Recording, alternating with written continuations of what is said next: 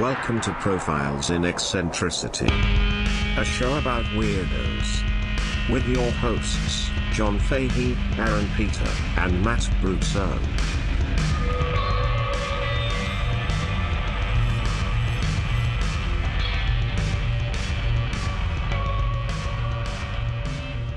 Hello, folks. Welcome to Profiles in Eccentricity. It's a show about weirdos, doggone it. My name is John Fahey. Joining me as ever, the prettiest boy under the sun. 3 children stacked in a trench coat. Each child ripped, shredded muscularly with a huge cock. 2 kids out of 3, gay, uncut, bi, and transgender. Of course, if you believe in gender, which we don't. Absolutely not. Aaron Joseph Peter, how are you? I'm good. I'm feeling real good tonight. Hydrated. Hydrated. Fully stretched out. Very nice. Mind limber.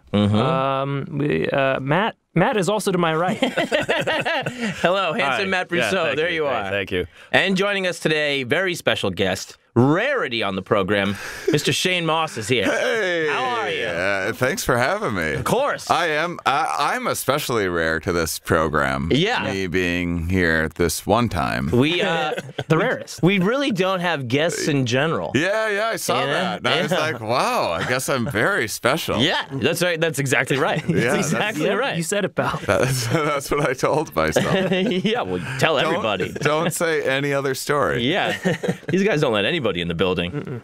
And we don't let him out either, so. Uh-oh. Now, Shane, you do a podcast. Yeah, it's called Here We Are. Here we are. It's a science podcast. Science, and then you also do science and comedy in the live show. Yeah, it's called Stand Up Science. I have 2 professors and a second comedian join me in every city. Yes, and then you were saying the psychedelic version of that show. It's called Head Talks. Yeah, that's select cities. So now there's not psychedelic researchers everywhere, so I can only yeah, you got to get those guys out of the basement. I gotta find someone. Well, it's the way the laws are, so it's near impossible. And so yeah, I have anthropologist Sophia Rocklin, who lives in Peru studying ayahuasca a lot, and so she's often with me. And then I need to find people that can tag along with me on the road for a while. Yeah. With the stand-up science, I find it's a different show every time because there's local professors everywhere. Yeah, it really kind of runs the gamut of anything science-based. But I feel, for the most part, I stay away from chemistry and physics. The very big and the very small. It seems I stick with kind of the human condition sort of stuff. A lot of psychology. There is a lot of head-based stuff, even when it's not head-based stuff. Personality, anthropology. Right. Yeah, neuroscience, impulse, biology. which we'll get into later. Yeah, Ooh. And that's because you don't believe in physics? I actually like physics. I just feel like physics and global warming get all of the science attention. Like if someone's going to listen to something science related, it's either global warming or physics. So I just feel like that's covered. Yeah. And so my podcast is things that are less covered. Hopefully. Yeah. That's kind of how we feel about true crime, I think. Yeah. We're like, they've got that. Yeah, there's enough We're just going to do serial weird killer people. podcasts out right now that we don't need to have another serial killer. Yeah, we'll do every once in a while. Only if they kill them in a weird way. Yeah. Oh, For weird. Yeah, you don't see a lot of like gay Nazi wrestlers on the History Channel. No, you really don't. Not anymore. Yeah, but man, I really wish you did. Hell yeah. That guy, man, I was fucking. That guy's like, I'm such a fan now. Complete psychopath. Trailblazer. But we did put together some sciencey stuff for you. Really? Yeah, we actually curated the episode to you. What? That's how big a deal you are. Oh, in boy. this room. I'm scared now that I'm going to be a failure. I feel like I don't know a lot of the history of science. I that's just know perfect, the concepts. I'm bad with names, but I'm excited to hear it. Well, I mean, you definitely understand stupidity. Oh yeah. So I do especially. I think that's kind of where we're going. Some of it might be a little bit more physicsy, but that's okay. I like physics. I think part of the thing is that you find with doing the biographies of these types of people of that is so much of the personality based stuff, of course, goes into the research and what they're looking for and why, and sometimes in some fucking just daffy ways. I just want to kick it off with a little guy. Which I just found out from these fellas the other day that Freud was mad into cocaine. Big time, yeah. When he found it, he was just writing about. I don't know tons about Freud, but he was writing a lot about just the many benefits of cocaine. Yeah. And some years later, he's like, I'm starting to feel like I might have made some errors with this cocaine stuff. It was morphine. Morphine was the one. Freud was odd though. He was in the kind of hysteria time period where women weren't supposed to be horny ever. Yeah. So if they got horny, they called it hysteria, which was just like this general restlessness. Yeah. And then Hysterectomy comes from the same root. Yeah. And then they would go to their doctor to masturbate them, and then next thing you know, there's like a line around the block of ladies wanting, and that's like when the first dildos and vibrators came out, because these doctors just had their hands full. Hey, and they were just so overwhelmed. I just can't Sears imagine vibrators. any doctor like just watching some lady fucking squirt and shit and just be like, okay. Another hard day at the office. And so if you see like the first vibrators, they were like these huge motorized, it's like a huge motor, and like it had a huge like bike chain attached to it, and then it's like if you look at the right videos, they still do. The ones they're all gas powered. Yeah, steampunk flicks. Timepiece, period piece. The early Sibians. Yeah, and my understanding is that Freud was one of that was like one of his jobs for a while, and he was just so bad at getting women off that he developed these like bizarre theories about like how women that's when he had like women shouldn't have clitoral orgasms. That's a immature orgasm. and it was because it looks like a baby dick. It looks like a baby dick. How could it possibly have any sort of adult use? Good God. What a horrible man. Well, here's some fucked up shit. Yeah. So, he becomes friends with this guy at some big kind of convention thing, and he's just an ear, nose, and throat doctor, and his name is Wilhelm Fliess, not Fliess, but Fliess, F-L-I-E-S-S, and he starts telling Freud that there's all of these genital spots located in the nose. Oh. Which govern sexual function. Cool. And there is actually erectile tissue in the nose, and it's part of how we smell like three-dimensional in stereo. Is that you? So one of your noses is always like slightly plugged. You don't notice it unless you have a cold, and then the nostrils switch, or one of your nostrils, and it's because some of the olfactory receptors can pick up on molecules that are moving quickly, and some pick up on ones that are moving slowly, so it switches back and forth, and that's why you never know what a good Coke nostril is. It's right. It's like because the nose is trying to find out if the train's coming or whatever. Depending on your I went right last time, so I left this time. Oh, not so fast. So what you're saying is, depending on your olfactory boner, will let you know where exactly it smells like shit. Yeah. But But that's not really related to sex. So but they started. He was talking about straight up. This is nose play. This is and his hypothesis was that masturbation and condom use disrupted these spots, and he called that the nasal reflex.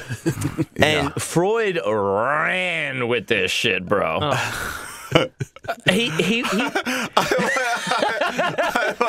You're not getting women off either, huh? I mean, I think that meeting is just like you sit down, you're having a couple drinks, and the first guy was just like, well, what if your nose was like where all the good sexual stuff was happening? And Freud's like, I need to leave. And then goes back, starts frantically writing a book on cocaine. A lot of this, that was the thing, is that they started talking about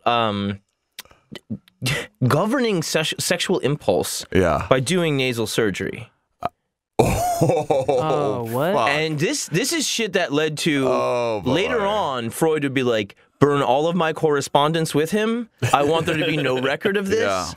Because people said later that it almost destroyed psychoanalysis Yeah. Oh my God. as a thing because it was so embarrassingly stupid. Yeah. And so he thought, yeah, he could fix Hey, what year is this? this. This is, let's see here. Because I'm thinking like after World War I, yeah, a lot of the wounded without noses probably didn't get laid a lot. They're like, all right, see, It's must be what got it is. something to do with the nose. It was just, I mean, yeah, it was.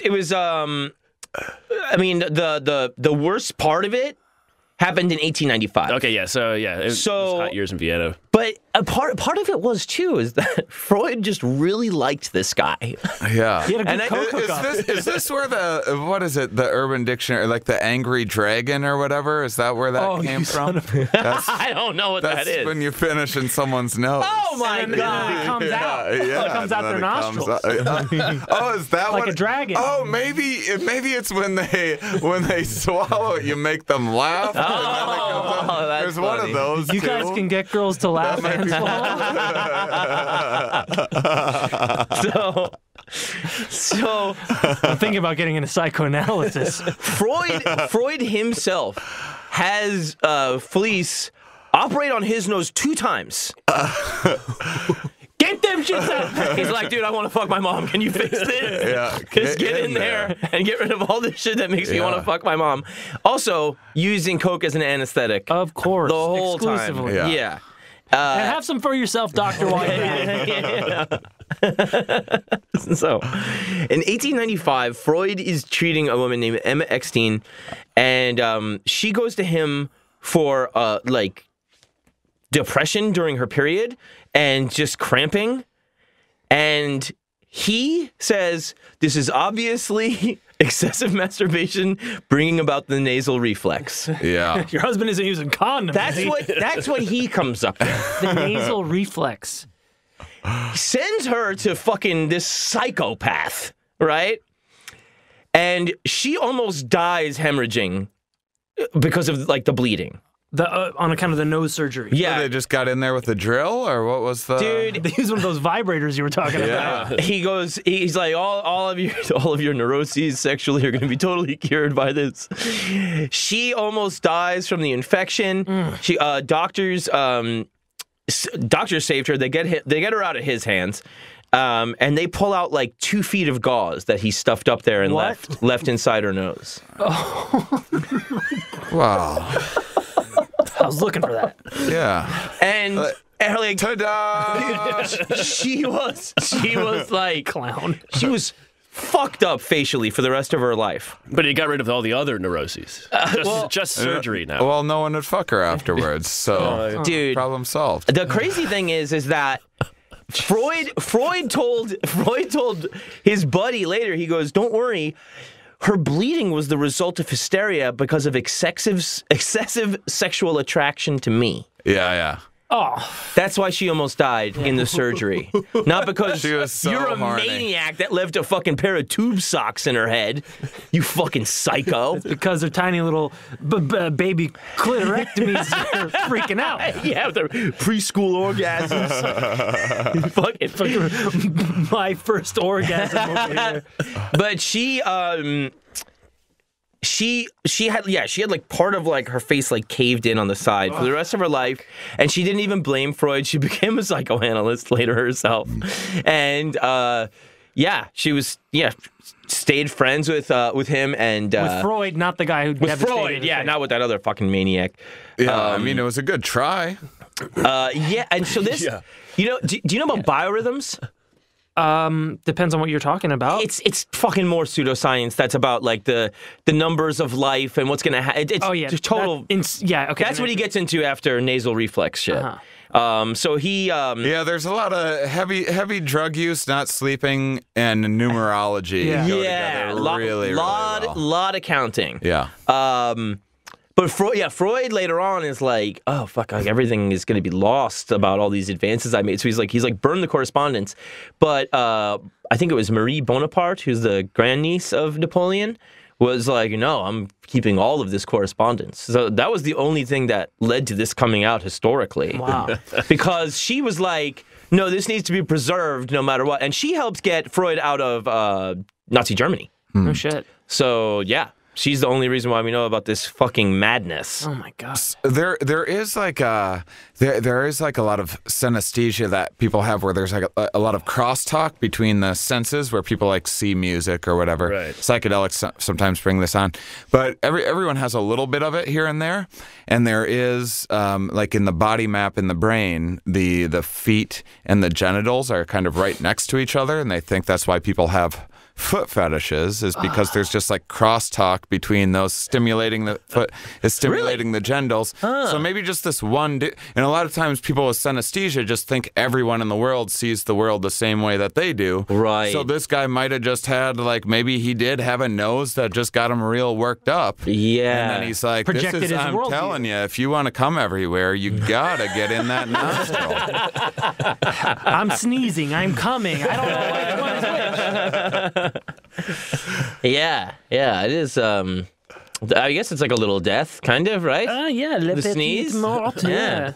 It's in there somewhere. Yeah. Some kind of violent, Yeah, didn't didn't Prince of Porn say that when you orgasm, you're close to death? That's what they say.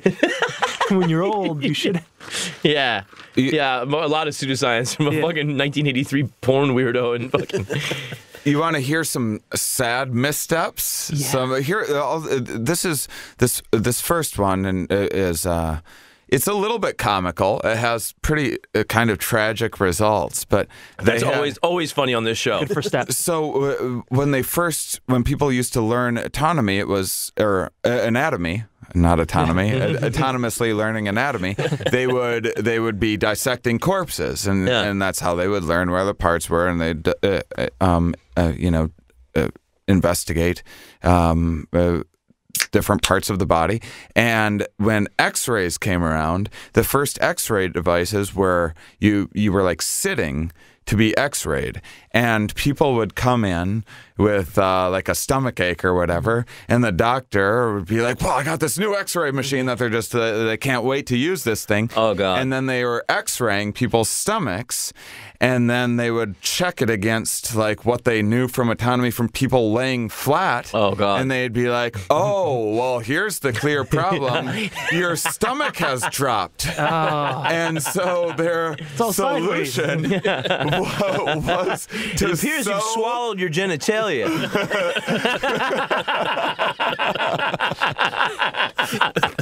There's solution. I can see it right there in black and white, pal. That's a dick and balls in your gut.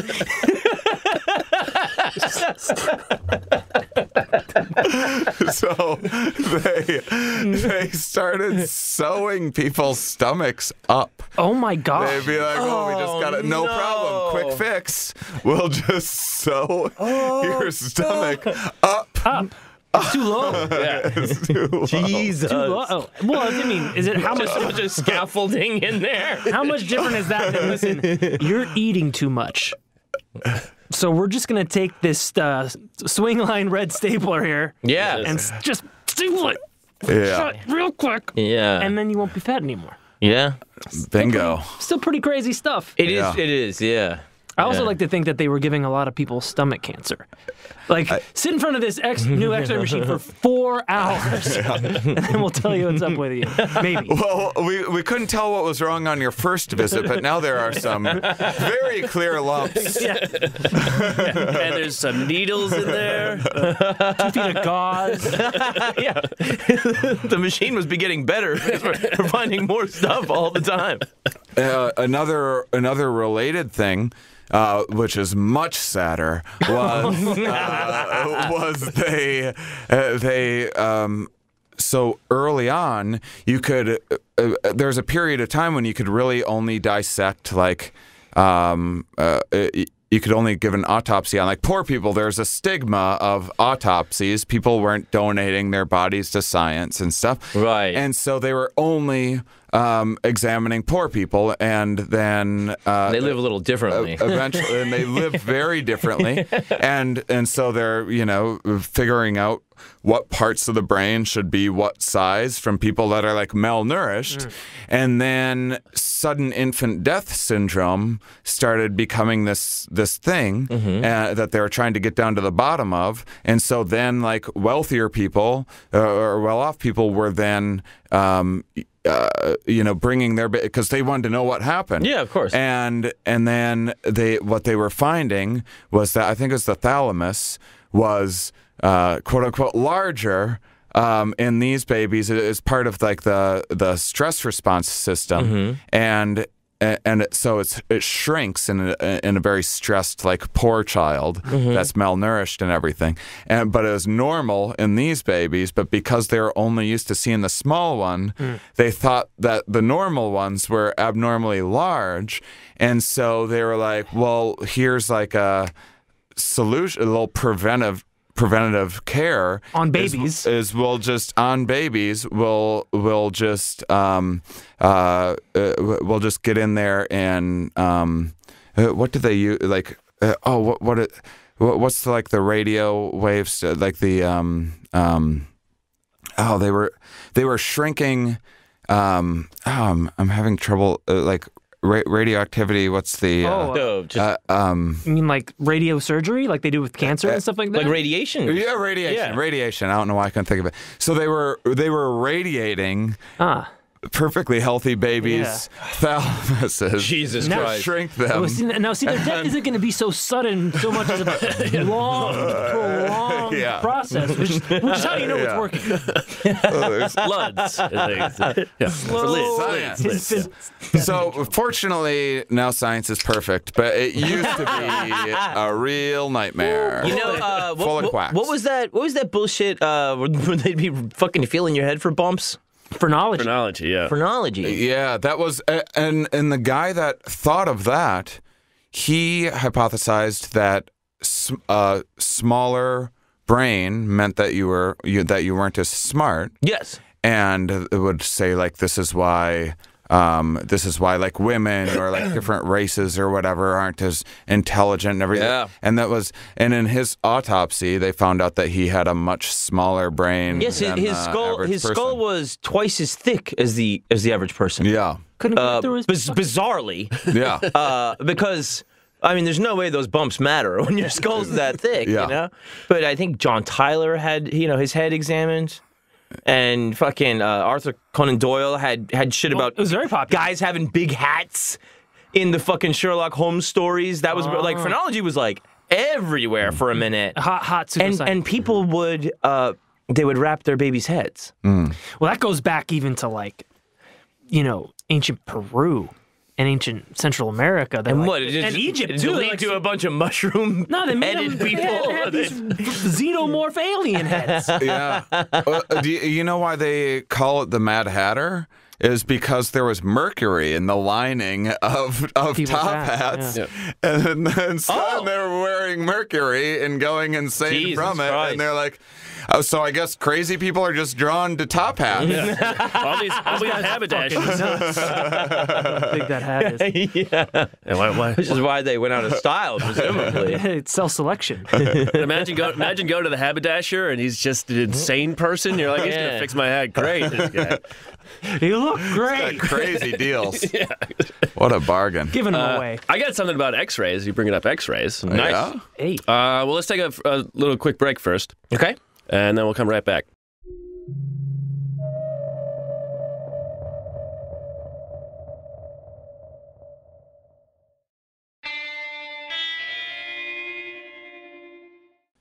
And we're back. Okay. Yeah, it is okay. It is. No, It's Matt, okay. Yeah. you were gonna share a little X-ray or something? Yeah, so I brought a very tiny little thing about a fun moment in the discovery of X-rays. Fun moments in science. So the thing with X-rays is it was called an X-ray because it's an unknown ray. The X is for unknown. Oh, Like X-Men. it wasn't for porno. Yeah. The triple X, X right? is for Xavier. You know this better than most. Yeah, they're extraordinary. They're unknown men and women. The big published discovery was by this name Wilhelm Röntgen, this German man.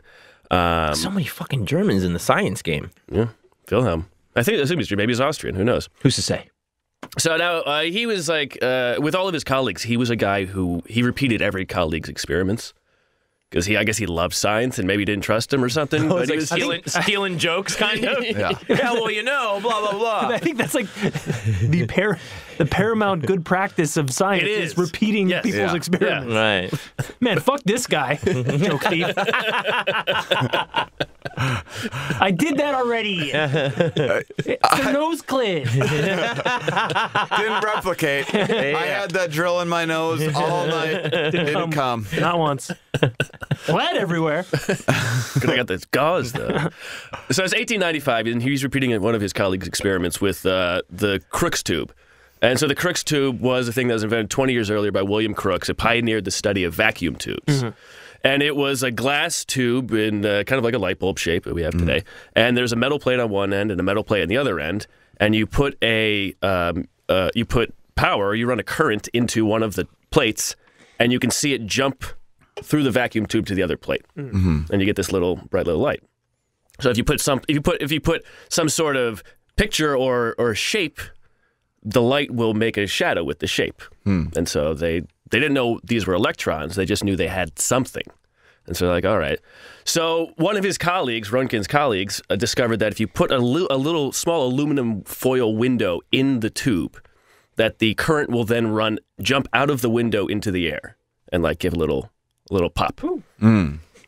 And so he's just fucking around, just repeating this experiment. And I think it was from Philip Leonard. And he had done this with phosphorescent chemicals on a piece of cardboard.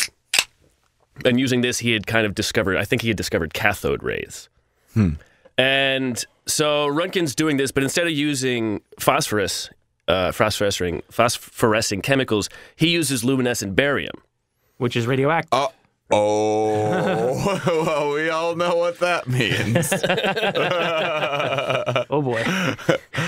And so he puts up this like piece of cardboard with the barium, and he runs the experiment, and just out of the corner of his eye, he sees this little flash just somewhere on his table. And one of the stories is that it was another plate with barium, and another story is that one of his students, as a joke, took barium and finger painted an A on a piece of paper.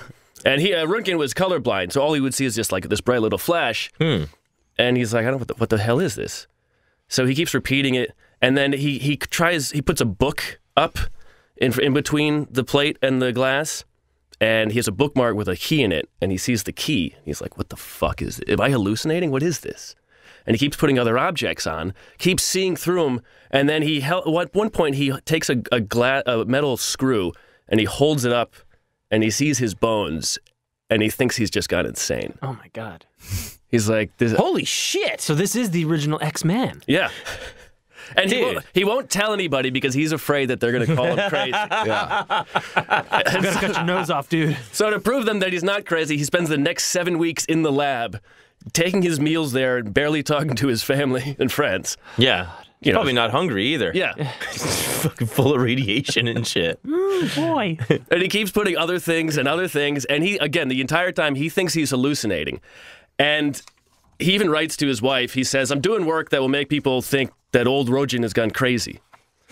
And he keeps doing it, and one day his wife is like, what the hell's going on? And he brings her in, and she holds up her hand with her ring on it, and she assumes she's going to die. That she assumes she just saw a premonition that she is going to die. Wow. She saw her hand. Her skeleton and the ring. Yeah. And then Röntgen was like, oh, thank God. This is great. Yeah. She's gonna die too. Yeah. You've relieved all of my insanity by now believing in your own death. Right. Yeah. But does she also die from the radiation? No. Oh, old Rogan. Yep. Oh, crazy old road. Oh. But then he published his paper, and because he had spent 7 weeks doing it, every colleague who was like, "Did you try this?" He was like, "Yeah, I did everything." Yeah. It was foolproof. So his insanity, or his fear of insanity. His fear of insanity, Let and then him- kind of insanity. Yeah. But wait, then he using the finally- barium, he still was expecting the same results as this other guy's experiment, even though. Well, he was just I think he had already done that guy's experiment, and then he tried. Oh, barium okay, got it. to see what happened. Yeah, and then it freaked him out. And yeah. Man, That first X-ray, Yeah. that was a Yeah. trippy one. Yeah. you ever wonder how many experiments went like that, where someone's like, "I'm not telling anybody about this." I'm going to rule the And I'm gonna close that briefcase. Never looking in there I'm again. gonna say I'm completely out of my mind. I'm going to ruin the world with this. There, like, you know, this kind of like time that goes, I guess, like you could say from like 1850 to 1950 or whatever. It was like, it's a lot popping off, you know, and there's a lot of like, you know, fast money being made in, you know, new science and shit. And Better living through it. Chemistry, atomic energy. right. There's this one guy that just got sent on this impossibly wild goose chase that I think is super fascinating. Roger Babson. You know anything about Roger Babson? This guy was just some jerk off doing the, you know, the fucking the Wall Street bullshit, and he was very successful with that. He was a very successful Wall Street jerk off. Yeah. But he was, you know, the great thing about rich people is that they can afford to go on like a hell of a goose chase. Yeah. It is the great thing. You know, and so he was born in Gloucester, Massachusetts, 1875, and he kind of helped develop what later became known as Andrew's pitchfork, which was just kind of like seeing, you know, like economic trends and knowing where they'd go and stuff like that. He predicted the crash in September 1929. He said sooner or later a crash is coming and it'll be huge. And later that day, the market dropped like 3%, and then there was the big crash later to come later in 29. But he had like 10 commandments of investment, like keep speculation and investment separate, don't be fooled by a name, be wary of new promotions, give due consideration to marketability, don't buy without proper facts. In spite of all that good advice, he gets talking to Thomas Edison one day, and Thomas Edison would just say crazy fucking shit all the time, I'd guess, to rich people. I mean, he was just a lot of trial and error guy. He was throwing a lot of spaghetti against the wall. Oh, Edison. yeah. I mean, you know, if he thought it was good, he's not going to give it to you. Yeah. Hey, you should try this. So he gives Babson this. He's like, man, I'm telling you, you just got to find some kind of thing that just keeps, you know, shit from being affected by gravity. And then you solve all the world's problems. Actual shit. Right? He's no like, more pooping. he's like, and he's telling the guy, he's like, there's got to be some kind of alloy or something that'll do it. What?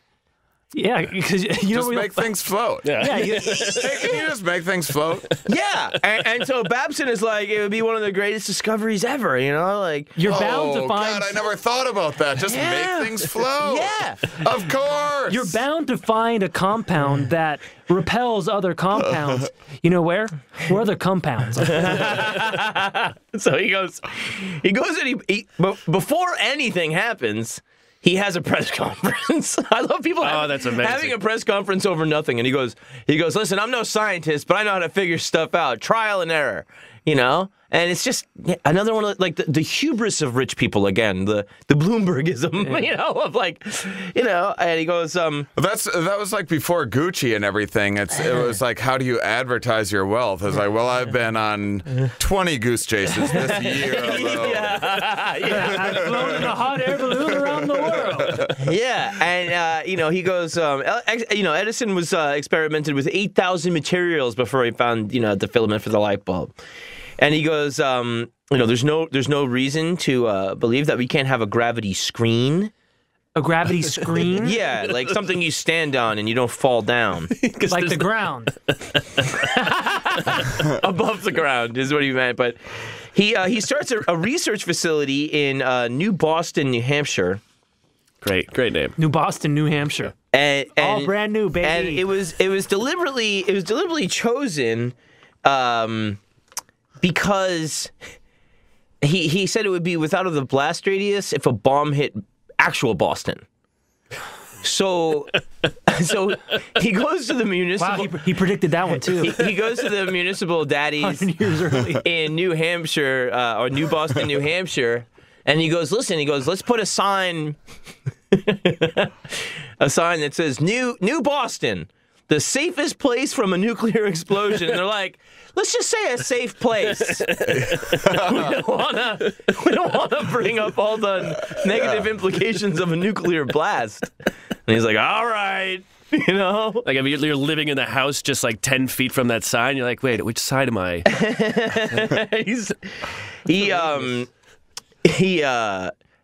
I gotta tell you this too, and the fucking If you didn't live here, you'd be dead by now. yeah, it's totally that. Yeah, thank God you chose my place.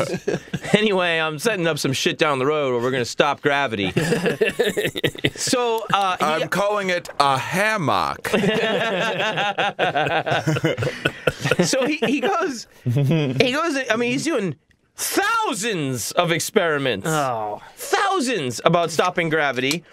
And Well, yeah, because the first ones weren't working. if he knows how to trade on Wall Street, right? if he knows how to look at a couple stocks and make some It inferences, stands to reason. And he so- should be able to conquer gravity. So I think the thing that kind of really put the writing on the wall that this was a disaster was one simple question posed by somebody at the Institute. Somebody goes, "If there is something gravity resistant, wouldn't it be in space by now?" Oh my God. Oh no! Sweat pouring down the face. Crap! Ooh, It's the moon. The moon's gravity resistant. So then Cheese is gravity resistant. they the do. holes. He would do shit like then he's like, all right, it's not about resisting gravity, it's just about studying it, right? Because it becomes too embarrassing. Yeah. And so he has like an essay contest, and actually this essay contest lasted for years and years. I mean, they take forever to write. Good essay. People that won the Nobel Prize were winners of this fucking thing and stuff like that, and I think it's them trying to save face or whatever. But he would do. He fucking bought Isaac Newton's bed for some reason. Put that on display. Well, you know he never came in it. Isaac Newton died a virgin. Really? Yeah. Did he lose his nose or something? Yeah, Isaac Newton was a virgin his whole life. Yeah. Really? He was a very religious man. He was born on Christmas.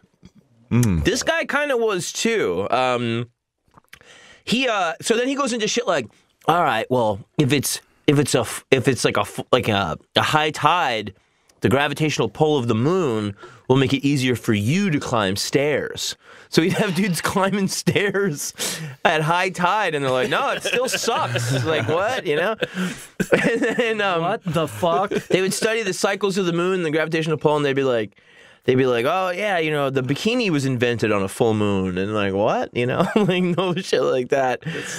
Then he goes into birds because they do, fly, yeah. and you have a fuck with birds, Joe, and he just, you know, they give up on the fucking thing, and they have like he would give all these monuments from the Institute to all these universities, because he'd be giving them millions and millions of dollars, which he had to give. But he would make them put up like an anti-gravitational monument on their fucking. Wait, what is an anti-gravitational monument? Keeps falling. Well, no, it'd be like fuck. It'd be like, this is a gift. This is a gift from the Anti-Gravity Institute.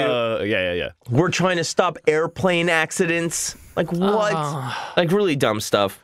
People would steal it and be like, it works. It must have. Students We're gonna have to would bolt move it. these anti-gravity things to the ground. Students would move it as a They keep joke, floating away. making fun of it that Yeah. it floated somewhere else. That was like Yeah, the big of course. on-campus prank they would do. Oh my God. During the Depression, this guy, he fucking all these like fucking masons and shit are out of work. He's stone masons. So he gets Stone's heavy. in Dogtown, Massachusetts, which is a place he was like fascinated with. Yeah, because it's called Dogtown. He was like, you guys just go and just inscribe these things on these boulders for me. because you have no work, and I want to give you guys money. Oh, okay, that's cool. So you would have to go on this hike where you would find these boulders to find all of them, because there's like 30 of them, and they're not necessarily on the trail. And you got to find those boulders. You know what I mean? Yeah, this is like this guy's so out of goose chases. He's trying to create his own. If I have a team of people creating goose chases for me now. So ancient inscriptions. Yeah, there'd be you'd find a boulder and it would say spiritual power In English? Yeah, and then another one would be like prosperity follows service. Be on time. Or else. But It's on a boulder? But it looks like beyond time. Like it looks like one fucking word. Never try, never win. Ideas. This was the first hashtag. Yeah. He started Bed Bath & Beyond. Kindness. Yeah, he started he started 45-year-old divorcee decorations. Keep out of debt. Keep out of that. Loyalty. Study. All right, I need a goose chase. I want you to go around and put a lot of like nice things on rocks. Yeah. And then one's got to be real off. Like, one's got to be super mean. Eugenics. Yeah. Selective breeding. Integrity, intelligence, use your head, be true, industry, Well, yeah, that's what he did. courage, work, Racial purity. save, initiative, help mother. Help mother. Help, comma, mother. If work stops, values decay. Dogtown. And then another one is get a job. You bum. Get a job. And another one is be clean. By the end, he just gets. Is this like the prequel to They Live? Yeah. Did he give like sunglasses out to the people? They're like, whoa, this is breeding. He was he had a patent for the parking meter. This son of a bitch is responsible for that? Cocksucking motherfucker. Yeah. And it would run off your car's battery. No. Dude, yeah. He was the If you don't plug in your car, how are you gonna pay? yeah. How are we going to be able to ticket It's you? up to you. You know, like Haven't you seen the rock that I wrote honor system? Right? so I pay and my car pays too. Read the stone. It's written in stone. Yeah. He was the presidential candidate in 1940 Of course. of the Prohibition Party. In 1940? And And it turns out he can suck my dick, it says right here. In rock? Can you imagine running 1940 Prohibition? Like, famous failure. Like, what? He came in behind the Socialist Party candidate in 1940. right. And Germany's running wild right now. Well, you know, that was the year FDR won, and you know, obviously the Republican was second. But yeah, the parking meter we have come to know was first done by Carl McGee in I think Oklahoma City, and so he beat him to the punch on that one. Is McGee what he changed his name to after he invented the meter? And everyone said he was getting a lot of death threats. It's probably meter. Right? Yeah. Hey, Or parking. hey, are you Steve Meter? Oh no! I'm Carl McGee, buddy. Oh. That is the dumbest. It ran off your battery. Like what? So I have a ticket because I can't move my car. It's fucking dead. Do you know the invention of the Segway? I remember, and I'm not sure that I have the story exactly right. It might be way too fun to be accurate, so I don't know. But apparently this guy had already made some other kind of impressive things, and then he thought of the Segway, and it was like, under wraps, like, holy shit, this is going to be the biggest thing ever. Dean Kamen is the guy's name. It really is like pretty interesting breakthrough technology. Yeah.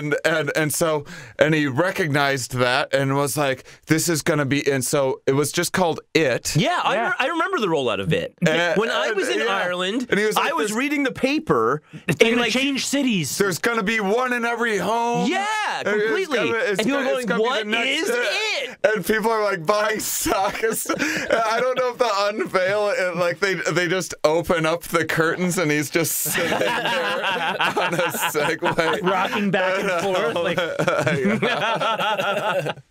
and now there's just video like Mike Tyson on a hoverboard cracking his back. Yeah. Yeah. It's just one clap from his mom. Yeah. Yeah. Okay. Very good, Dean. Which I've actually taken.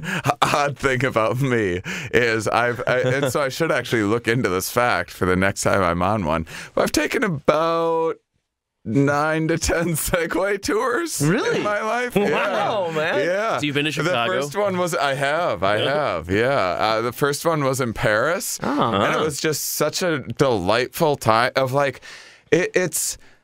there's nothing better than, because I'm not into getting like a lot of touristy photos, but to get photos like in front of the Eiffel Tower and like Notre Dame and these like amazing, beautiful like pieces of architecture on a Segway wearing a helmet. Oh, that's the worst part. Really outrageous. And it's a very convenient way to zip around a busy city. Yeah, and they're for fun sure. to ride. Yeah. And then sometimes they give you a lot of instructions and other times not so much. So when they don't give you a lot of instructions, that's always fun to like watch the people just when they're just like, well, you just get on it and you figure it out. And then that's really? Yeah, the fun happens. But nobody wipes out, right? I think somebody. I mean, well, the guy that invented it died on one. The guy that invented it went off of a cliff on one. I don't know if it was the guy, cocky. but somebody did die. He was at least the owner of the company. Yeah, it was a very high executive in the company died going off a cliff. Yeah, on his own property. Oh, yeah. It was like was he looking for one of those stones? It was like you should have known better. Oh, I forgot. I'm sorry, real quick. The one thing about Babson. Oh, this asshole. The anti-gravity guy. His sister drowned and he blamed gravity. No. He said gravity got a hold of her and pulled her down. Yeah. It's like, no, she's probably just an idiot like you. I'm gonna. We started like a Punisher campaign, a one-man war on gravity. My war still goes on. Hey, now that you fixed, quote unquote, fixed gravity, can you get us back down from space? We're all floating now. I don't know how to Our car batteries need to be charged, but we're out here in space. This ticket's going to be mad expensive. Oh, boy. Yeah, there's some of these guys, like, they get like some of these guys get knighted and stuff. These idiots? Yeah, like Sir Francis Dalton. You never heard of him? Oh no, he was a cousin of Darwin. Just say it like that. No. Like, Sir Francis, anything always. Yeah, and he got that at like 87. After all the dumb shit happened, like he had one good. But he still had some stuff like he was one of the first fingerprint guys. Started that. Didn't really kill the science, but he got into the eugenics stuff big time, and he had a lot of fucking dumb shit. One time he got sick, and he's like, I'm going to take every drug in alphabetical order. Starting with acid. You get to cocaine, and now you're like, all right, now I'm burning through the D's and the E's. And He got to croton oil and just threw up, because that's what it does, And he's in Africa, and it's like modern like Namibia or whatever, and he sees a black woman's figure, and he's like, holy shit, and he's like, he gets out a sextant and stuff because he's like, I can't do a tape, you know what I mean, around these amazing tits or whatever. I used all my gauze in that lady's nose. But he translates the results of measuring these women's bodies into like trigonometry shit and stuff, and publishes it in like science journals. He writes a travel book, and I think it's still in print. It was a bestseller. I've scientifically proven that I like big butts. Yeah. And science cannot lie. Believe me, pal, you're gonna like this. It's Sir Francis Mix-a-Lot. He was knighted too. It's called The Art of Travel, and it's got tips like this. Oh, God. Horses make useful windbreaks. It's like a horse's fart is helpful to you. Wait, what? Not Not like you could hide stand behind one. No, I think probably it goes faster. Oh, that's the secret to anti-gravity. You get a gassy horse. If you have a sore throat, mix soapy water with gunpowder. Chug that down. You won't have a throat to be sore. Sore feet, break a raw egg in each boot. So this is the art of This travel. is the art of travel. Tips like this, Aaron. I have a tip. If you're traveling to that guy's house for a visit, don't go around his house just opening jars and smelling Yeah. them. Yeah. Was that horse fart? I went into the refrigerator for some orange Close juice. that up. There's only so much of that to go around. Yeah, I might get sick. I'm gonna need that in a minute. This is the best tip in the entire book. Caught in the rain? Huh? Remove your clothing and sit on it to keep dry. Who the fuck was this guy? Was he just trolling? He was knighted. He was knighted. Is that? I mean, it keeps your clothes dry. Yeah, but Well, you're fucking maybe. stoked. Is he, And then is he trolling? and then it wicks off of you. No, he's really he's out of his mind. out of your mind? Try giving people advice. Yeah. He believed in measuring anything. Like everything and anything. A good show would be like, well, what could we actually do with that? Like, take all of his bad ideas and then be like, well, what can we do with horse farts? Oh yeah. Like kind of a Mythbusters, but like making it work. Yeah. You can use this. Myth boosters. Myth boosters. That's a solid TV Copyright show. profiles and all rights reserved. You would. Myth boosters. This is something you can actually use, Shane, because you're high quotient of live shows. Yeah. He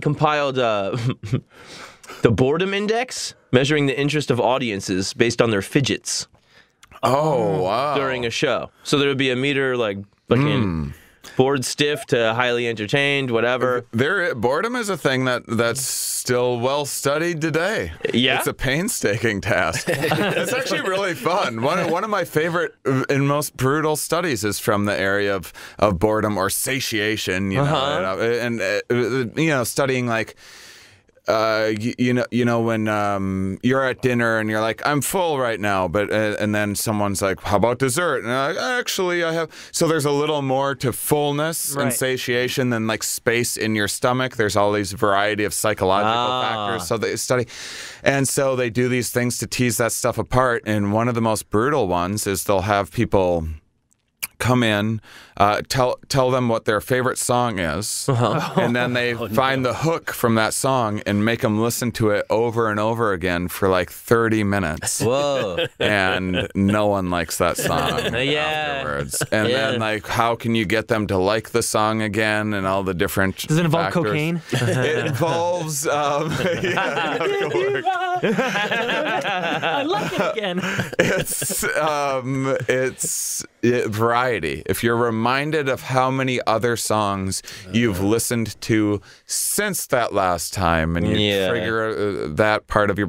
So same with restaurants. If you're like, oh, I just went to that restaurant last Friday, I don't want to go there again. Instead, if you are reminded of all of the restaurants you've been to before the following week, then it seems fresh again. So there's all these weird. I would things like imagine that now boredom is extinct or eradicated. I think it runs rampant. Do Yeah. you? Yeah, I think people are it's- more bored than ever. Why? It's alive. and How well. could you be bored now? Because everything's You are disposable. possibly entertained all the time. I think you're quicker to get bored Yeah. because you're so used to being entertained. Like how often you remember standing in line? It's like I mean everything's there's this hedonic treadmill, which is basically like one reward is great, and then you get used to it, and then you get 2 rewards is now what 1 reward once was, and so you just got a raise, and now 3 rewards is like what one, and so everything is kind of like that. So I mean, you think about the worst, like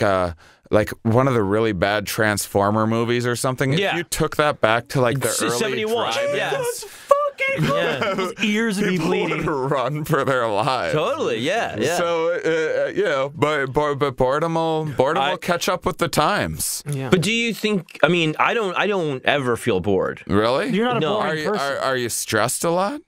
I feel like I'm either bored or stressed. I mean, I don't know. I mean, something's going on. Either way, I got something in my brain. I'm either.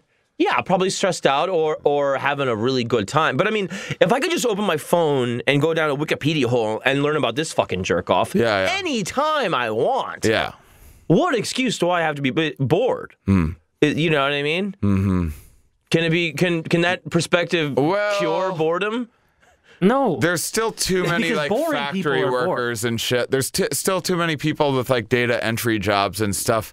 Or working in a crouton Boredom factory. is still alive and well. That would be an interesting initiative, though. A good platform for you to run. People aren't bored enough. We're bringing boring back. Yeah. Boring company. One time, But you'd need to do it in like a real like Noam Chomsky kind of a tone. So Manufacturing boredom. yeah. I think that my idea is that maybe we just make things more boring than they.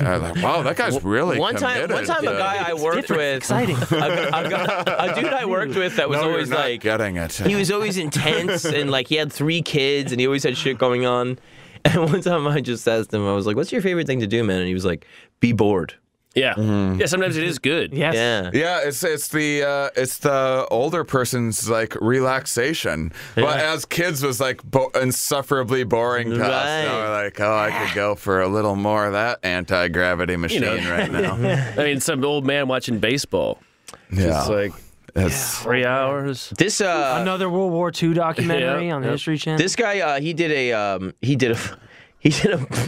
fucking beauty map of England, just like in like ugly, beautiful. Where was Yeah. Newcastle? I don't know. He didn't say. It was covered in soot. Yeah, that's you couldn't even tell.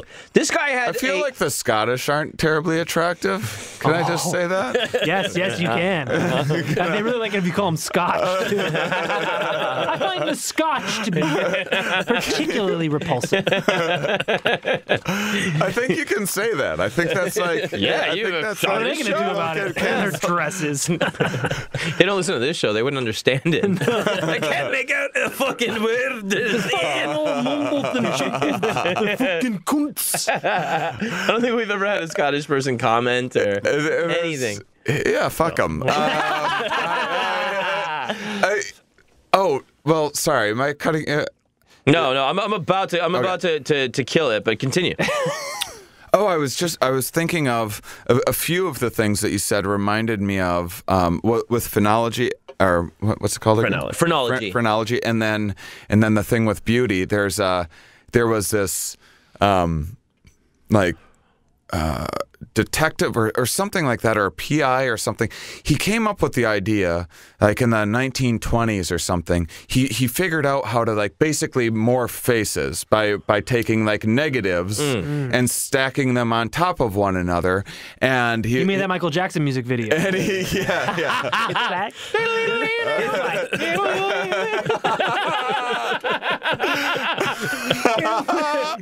And So immediately after Rodney King happened, it's so fucked up. he was his big idea was like, well, let's get criminals early. We'll profile criminals. What you do is you just take every mugshot, you layer them together, and then what will happen is it will morph The criminal. into the perfect criminal, and then we'll know what to look for. Well, something that later was found out that we found out about that related to beauty is that beauty isn't something that you like. It's not like above average that you're like looking to attain. It's beauty is actually the absence of flaws. And so if you morph together any 100 faces of dudes or females, what you will have is a gorgeous person. And so and so they posted these pictures of like, keep an eye out for a male or a female that looks like I'll keep an eye out. because they're in trouble, and everyone's like, "What the fuck?" Alive. Wow, I guess criminals are sexy. I knew I was into bad boys for something. Yeah. Boy. This fucking Galton asshole. He used to Sir Francis. He used to go around with a goddamn ventilating hat. To keep his brain cool. It was hand power. I love it. And he'd be flapping his hat cool all First day with a off- little pump in his hand. No. Yeah, he'd be pumping first off- walking around England, talking about who's ugly. This is a perfect myth boosters. Yeah. This is easy peasy. In fact, I'm sure there's hats with like fans and stuff on them. Yeah. In that Sky exist Mall with the- right now? Yeah. They were gonna say Scotland. Doubling down on the Scotland. Sky Mall just found this guy's old papers. That's how Sky Mall started. Like, actually. And also these African women. I mean, you gotta see it to believe it, baby. I'm talking. So there's this book I was reading. I got bored with it. But it's called The Erotic Engine, and it's about how sexuality and pornography, like power technology and media. Yeah. And Sir Francis Dalton reminded me of this one guy. I don't remember his fucking name, but they would go. It was one of these first, Western English people went down to Africa and they saw just the different body shapes and colors down there, and they were like, "Oh, we got to get you up here and show you around." Right. So they didn't just like measure and use a protract. They like put black women in cages and were just like, Jesus check Christ. out these women. Well, what was the name for it? Because that spawned the name. There was one specific woman that was like going on tour and stuff. Very one specific woman. She did have a great big butt. Yeah. That's really gonna change my next trip to the strip club. Like, do they let you out of here? Blink twice if you need me to call for help. Are you just on coke? I don't have my ventilating hat on. Sorry, you're not from England, are you? We should. What was her? Do you know the guy's name? I was. No, I forget the name, but it came up in the Cargo Cult episode. Yes, I think it might have been that guy. And No, it wasn't that guy. The but it was, the woman. I think we did talk about that in that episode. Yeah. So that's just like a lot of khakis in that. The Cargo Cult episode. Yeah. Oh, the cargo cults. I'm not familiar. I've That's- heard the name before. So that's where planes would land on these, like During the Second World World War, and they would These remote Pacific islands. Yeah, it's, like very tribal, and they would find when they returned that a whole religion had sprung up. Oh, like the around gods must be crazy. the heavens. stuff. Yeah, So they'd make they'd make runways and planes that wouldn't fly. They'd have coconut like headphones and stuff, and they'd be like air traffic controlling, like planes landing and shit. Like it's fucking crazy, man. It's like Stargate. There's this interesting stuff of the kind of it's you can kind of teach a pigeon superstition in a way of in a manner of speaking anyway. So the way that the reward mechanisms work is that at first when something gets rewarded, there's this you get this spike of dopamine, and then dopamine eventually works back and is the motivator. So when you're like, ooh, there's a reward coming, that's when dopamine sets up. But anyway, if you pre-jack dopamine, you get it pre-drip. So if you like teach a pigeon that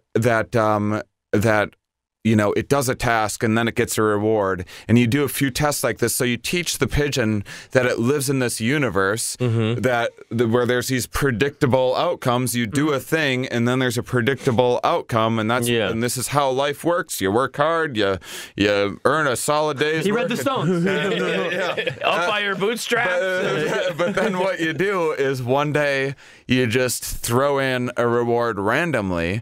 That pigeon will just start doing whatever it was just last doing. Like if it just happened to be moving. With the wing? Like that? I was just doing it. Yeah, so that's like... Pigeons can't stop shitting. So That's the secret. whatever you're doing, you're like picking your nose to get off, and the plane comes in. It's like, we were doing that. Now you got the finger in the nose all of the time. Right, and you're getting off from it, of course. Nasal Reflex 101. That's the name of the episode. Nasal Reflex 101. Yeah. I think I'm going to like college. That'd be a fun move as a professor to be like, so I don't want to recap everything from high school, but just like, I know all of you already know this, but just for the couple of you that don't, just because you're going to need to know this for the rest of the year. Right. I recommend. So sexuality is controlled in the nostrils, and here's how it works. And if you wear a condom, it'll fuck that right up. I don't have to tell you guys that. Science. I like that it's excessive masturbation or wearing a condom. Like, huh? What? It's really trying hard to get women to have sex with you. I can't. I don't want to jerk off. Doctor's orders. Yeah. I can't use a condom either, lady. Yeah. Really? Sorry, I'd love You're not to. going to go to one of those vibrator doctors, are you? Quacks. I'm breathing out my mouth. I'm not wearing a condom. Yeah. And I even make it extra loud so she knows I'm breathing out my mouth. I don't know, doctor. I'm sorry, that's just pheromone traffic. And still nothing. She's still not accepting my mature She'd still orgasm. rather run this dick strapped to a bicycle with. Yeah. Can't you see all the hairs in my nose filtering out all the undesirable women?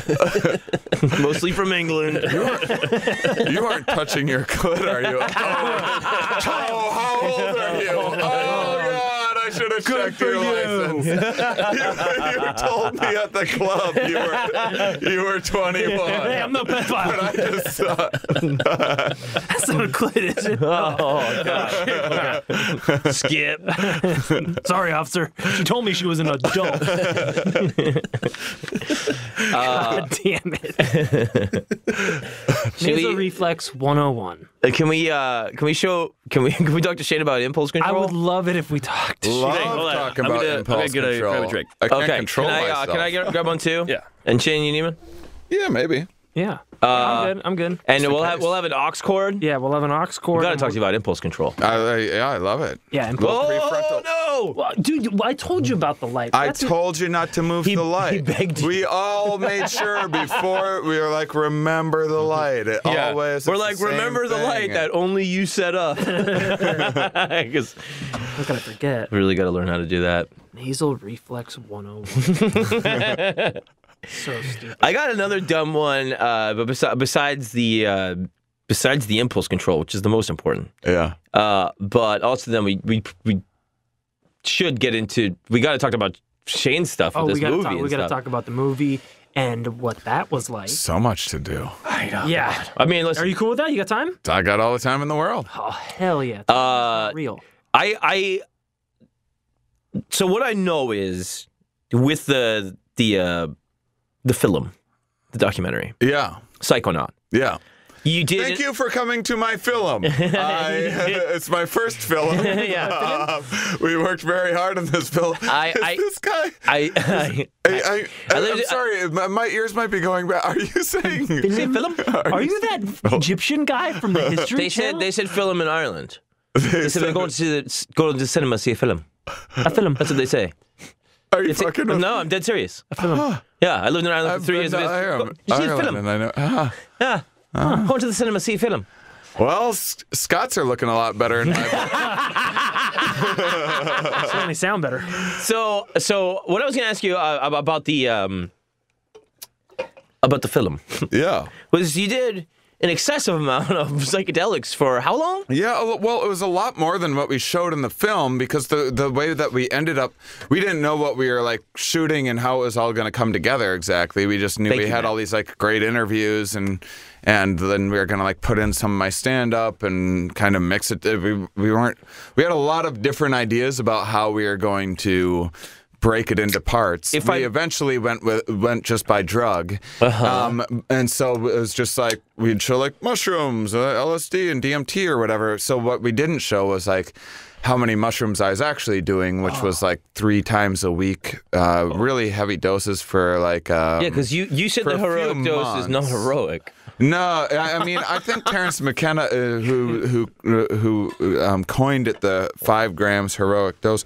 I mean, it depends on the species. For some species, that's way too much. But for your average cubenzas, what do you mean? Like a dog? There's a bunch of different species of psychedelic mushrooms. I thought you were talking about who's taking it.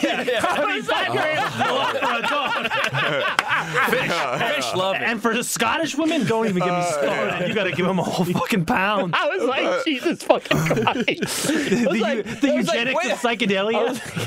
But I mean, Terence McKenna was still in the age of like you did psychedelics a lot and just like went out and had adventures or like went to concerts and like that was still a lot of the. It was before the whole like very serious like setting and all of that. In a bed. And you can do way more mushrooms, eyes closed, like just going inwards as a meditative therapeutic aid. Absolutely. Do you? I mean, there's always like a risk of like saying that and someone being stupid with things, but there's also actually a lot of people do themselves wrong by in both some psilocybin and MDMA trials, and this isn't to encourage people to do 5 grams because they're not using anything like that, but they'd used in the past placebo, full dose, and half dose for like depression or PTSD or whatever.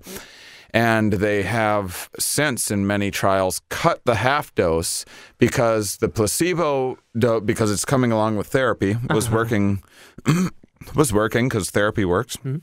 For some, and then the full dose was working like a miracle drug for many people. For PTSD and stuff? Yeah. Wow. But the half dose was actually causing people issues sometimes.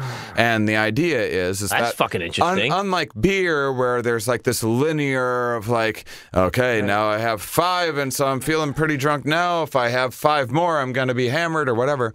It's the half dose, you're like halfway into the trip or the subconscious and halfway still kind of here. And that's the most uncomfortable part. And it's uncomfortable, it's unsettling, and it's not and it makes it's people just going up uneasy. on the roller coaster forever. Yeah. When I did a half a tab of acid, it was way less comfortable than a full tab. You need like a critical mass. Yeah, but don't you also and so you don't want to do more than that breakthrough, and individual differences apply, and some people can go a very long ways on like a gram of mushrooms. But you were doing 10 grams every couple of days. Yeah. I mean, not necessarily 10, but I was quite often. Yeah, I mean, I was doing some small doses too, and everything was going great. I mean, the reason why I did it was because we started filming this documentary. And at the exact same time, I started having some like career. Like I always get depressed when I don't exactly know my path forward. Like when it's more that I have like 5 ideas that I haven't landed on. I'd rather have landed on one like mediocre idea that I'm like going with than having like 5 great ideas that I don't know what to select between. That's when I get like that's when I have like analysis paralysis and so I got really kind of depressed at the beginning of the documentary. I wasn't sure what I was going to be, and I had some other stuff going on too.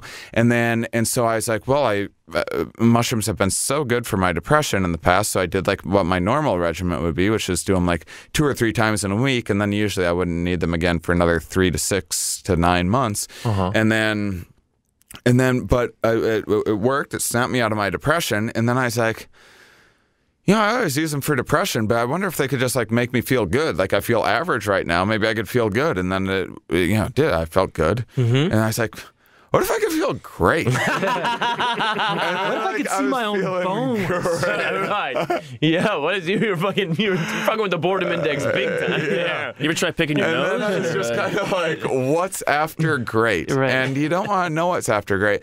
And so really after that, and then I like, I just had peeling back the fabric of reality and stuff. Yeah, I had a really big ayahuasca. So I had only had 2 previous ayahuasca ceremonies, and they were really, really, really mild. And I just thought it was because That's so crazy to hear. well, I had smoked a lot of DMT before that. And Yeah. DMT is an exceptionally intense experience, and so I was like, well, the reason why everyone else is having these profound experiences is just because, like, to them it's intense, but like I'm smoking DMT, so my bar is just raised Inoculated. a lot. That's what I thought, and what it actually was I just wasn't having quite a big enough dose. So I did a very large dose of ayahuasca, and it was the best trip of my life. But I kind of that launched into a manic episode, and then I wasn't Really? sleeping for a while. Holy and I shit. was like very excited. So that Started was the thinking best too trip of much your about life? Time travel.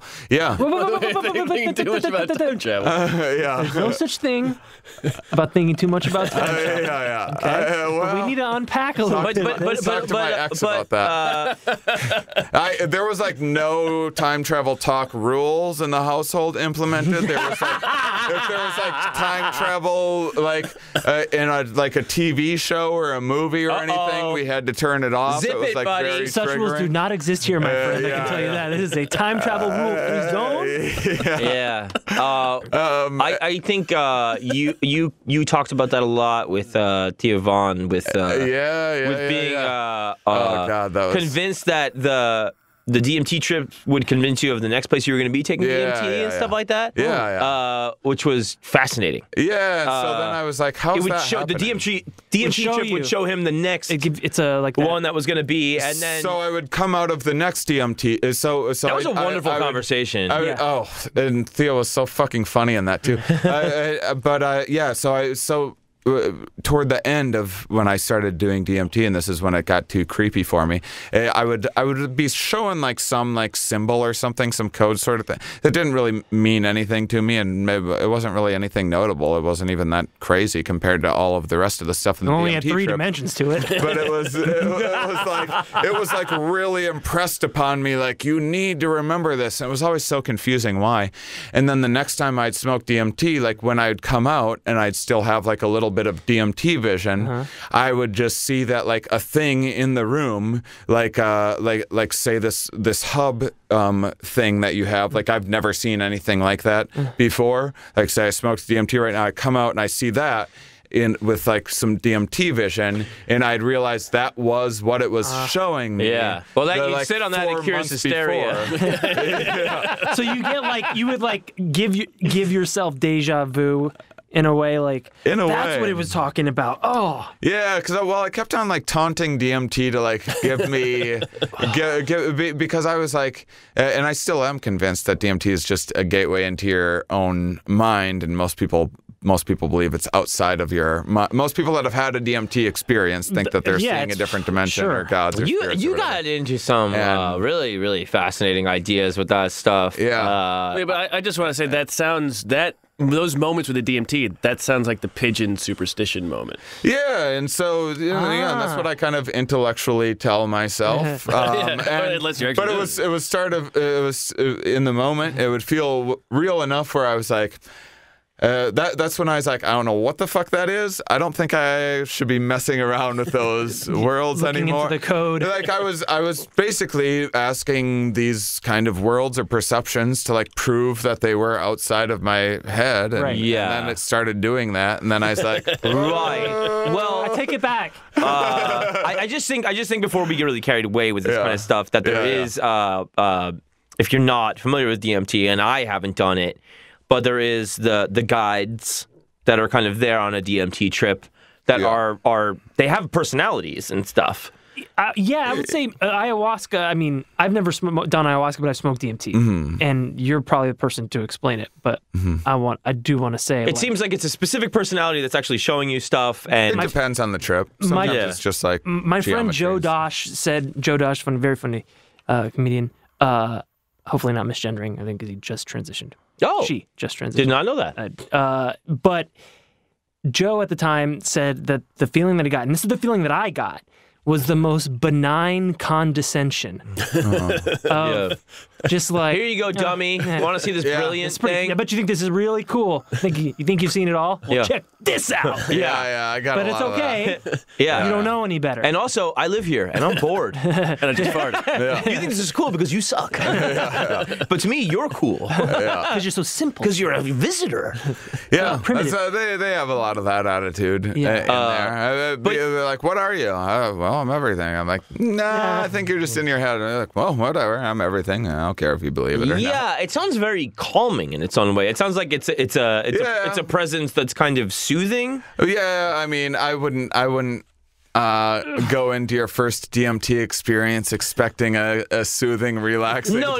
The experience is crazy, but the guide is a bit of a. Sometimes there's like what they call tricksters in there too, and there's like there's a lot of odd stuff going on. Yeah, there's because he talks about that guy showing you like the crazy cat face or whatever. That's and like Sturgill Simpson has that song about the elves.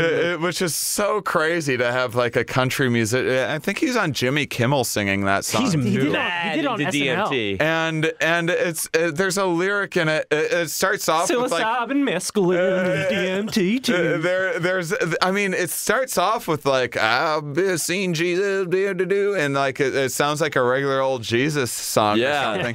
And then he goes and then in the next verse he just goes, there is a gateway in your mind that leads somewhere out there, well beyond this plane. Yeah. Where reptile aliens made of light cut you open and pull out all your pain. Yeah. Wow. So it's like, well, that song sure took a turn there. The song written by David Icke. I mean, you think that's one of those songs that you do in a bar, like no one knows who you are. You're trying to do these nice little messages and no one's listening to you. And like, I bet I could just say anything up here and no one Right, would listen. totally. People go, right on, I heard that. I bet you losers think I'm smoking cigarettes up here. And you're just like having dinner, you just go into the bar, there happens to be music playing in the corner, you're half paying attention, you're like, honey, did you just hear him talk about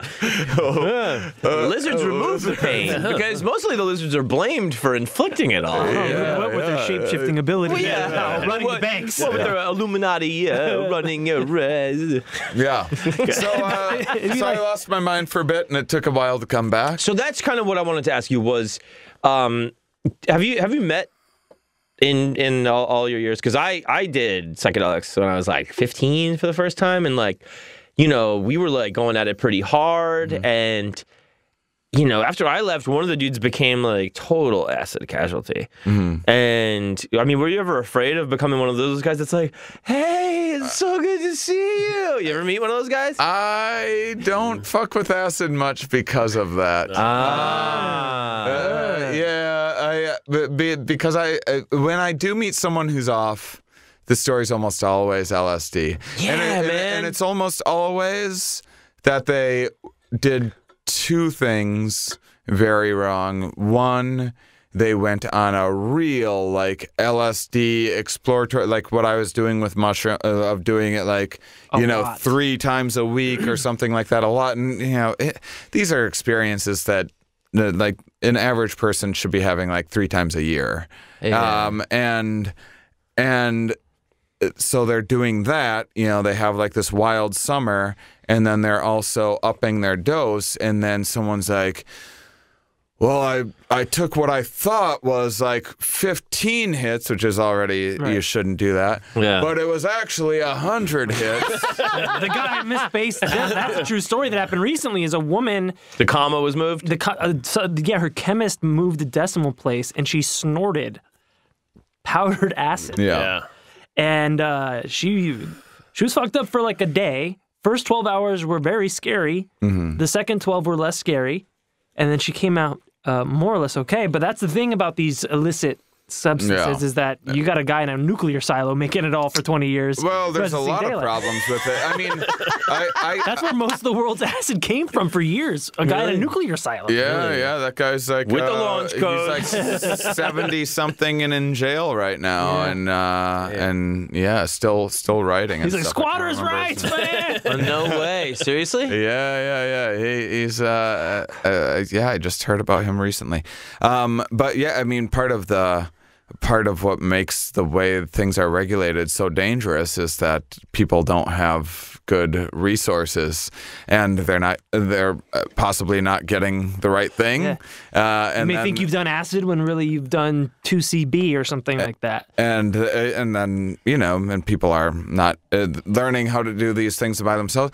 I mean, I get Instagram and like Facebook messages every day. I can't even respond to them, and I don't like feel right about responding or giving people advice on pharmacology shit. But that's how ridiculous the system is. Pictures of a Imagine clown any face. other drug. How much should I take?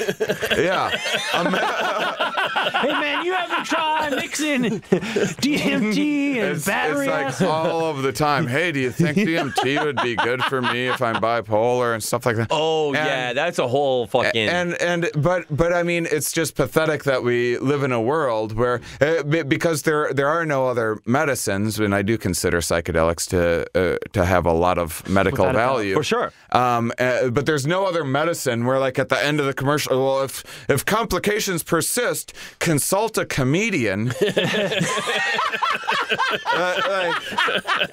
That's how fucking ridiculous the world that we live in It's got a clown is. face on it. I mean, I don't know who to talk to. I mean, it's so fucking stupid, and that's all these laws do is just make things more dangerous. Right. It's doing nothing for our public health. Which is why the safest thing to do is mushrooms, because there's no chemist involved, presumably, right? Yeah, I mean, even that. I mean, I look forward to even if they took them from a Schedule 1 to a Schedule 2, that would open up the doors for science and For sure. and therapeutic use.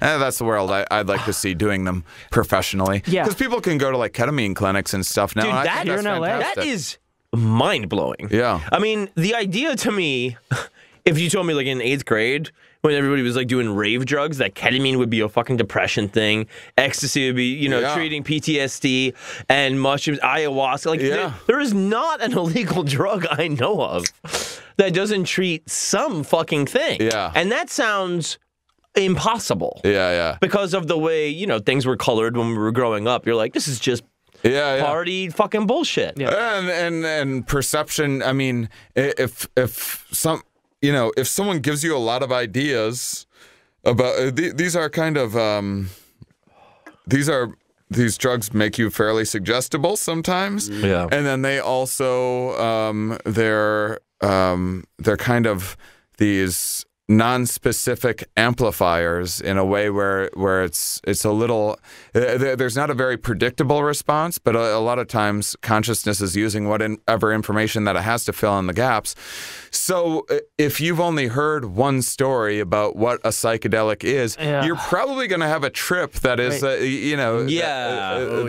what McKenna that said. is The first similar person to do a pure acid trip was Albert Hoffman, because he had never been suggested before, never given any sort of setting, that he was the only person ever really have the first true unadulterated. He wasn't told what he was going to What to experience. expect, Yeah. So I mean, when I was a teenager doing these things, I didn't know anything about like set and setting or having intention or integration or anything like that. Yeah. And I was hanging around with a bunch of scumbags, so I had like straight up half bad trips. Straight up. Yeah. Straight up. Like, just like other kids that wanted to do drugs most of the time sucked. Yeah. But I was just like about checking it out. And I was like, good for you, man. This shit sucks. I waited and did some dumb things as an adult, so I had a nice, real deep hatred for myself on the bad trips. But I did at least like kind of wait and not do it with fucktards. Yeah, I think I found later. I mean, and I don't know what you think about this, but a lot of like those kind of like pioneers of psychedelics later in life. I mean, obviously they're getting old and shit too. That makes sense, but they kind of get more into the microdose aspect of psychedelics, and I'm curious to see what you think about that, because you're like a high dosage kind of guy. Yeah, I've never had much luck with microdosing, and I mean, I think that. I'm pro neuroplasticity, which psychedelics kind of opens up some new connections, and so that can help with some setting some new good habits, breaking some old bad ones. So I can see that. The little bit of microdosing that I've done, which I haven't really done it properly, I felt like, and the reason why I didn't really continue doing it was because it felt like I tried it for depression, and it felt like it made it worse. Really? And so it had like the half dose effect for you. Yeah, you think? and I also don't really like. I don't like a chemical change in the brain. What I like about psychedelics is the experiential change from it. Yeah, you need the chemicals to get you there. Right. Sure. But then you're having the experience. It's the experience that's the long-lasting effect, rather than saying taking. Taking Microdosing any is a pill, pharmaceutical conspcy to keep you addicted to these drugs. Yeah, taking any pill every day is like, careful what it is. You know, maybe heart medication or something like that. Sure, but after doing something it for your brain is I get the lasting experience for me is besides whatever happened on the trip is the immediately following the ego reduction stuff, where I'm kind of like, oh man, I should really forgive that person for that shit that happened.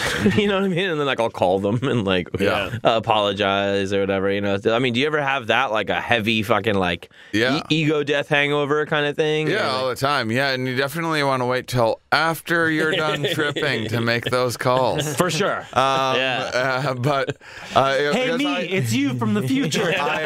You got to see this picture, man. There's a legal psilocybin retreat center in Jamaica called Myco Meditations, and I once a year go down there and I'm like a guest facilitator and help just so like my fans can come and eat mushrooms with me, basically. That's crazy. And that's amazing. And then wander over to hedonism too. What's up? Yeah, all is forgiven. It's great because it's like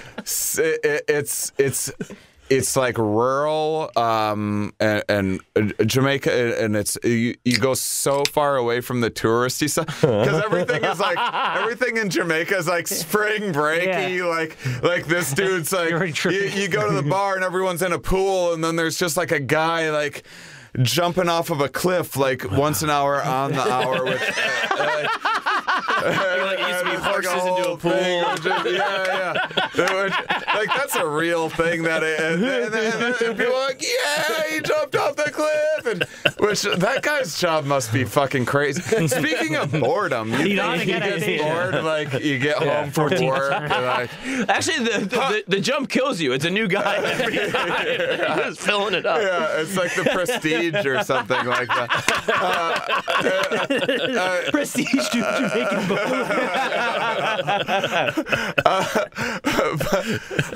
I like to think that it's boring after a while with the clip. You get home and your wife's like, "How was your day?" Like, "How's my day?" I jumped off the fucking cliff 8 times and came home. I get $5 a jump. How's my day? Do you think like the last one he's just reading? You know how my day was? That's how I met you.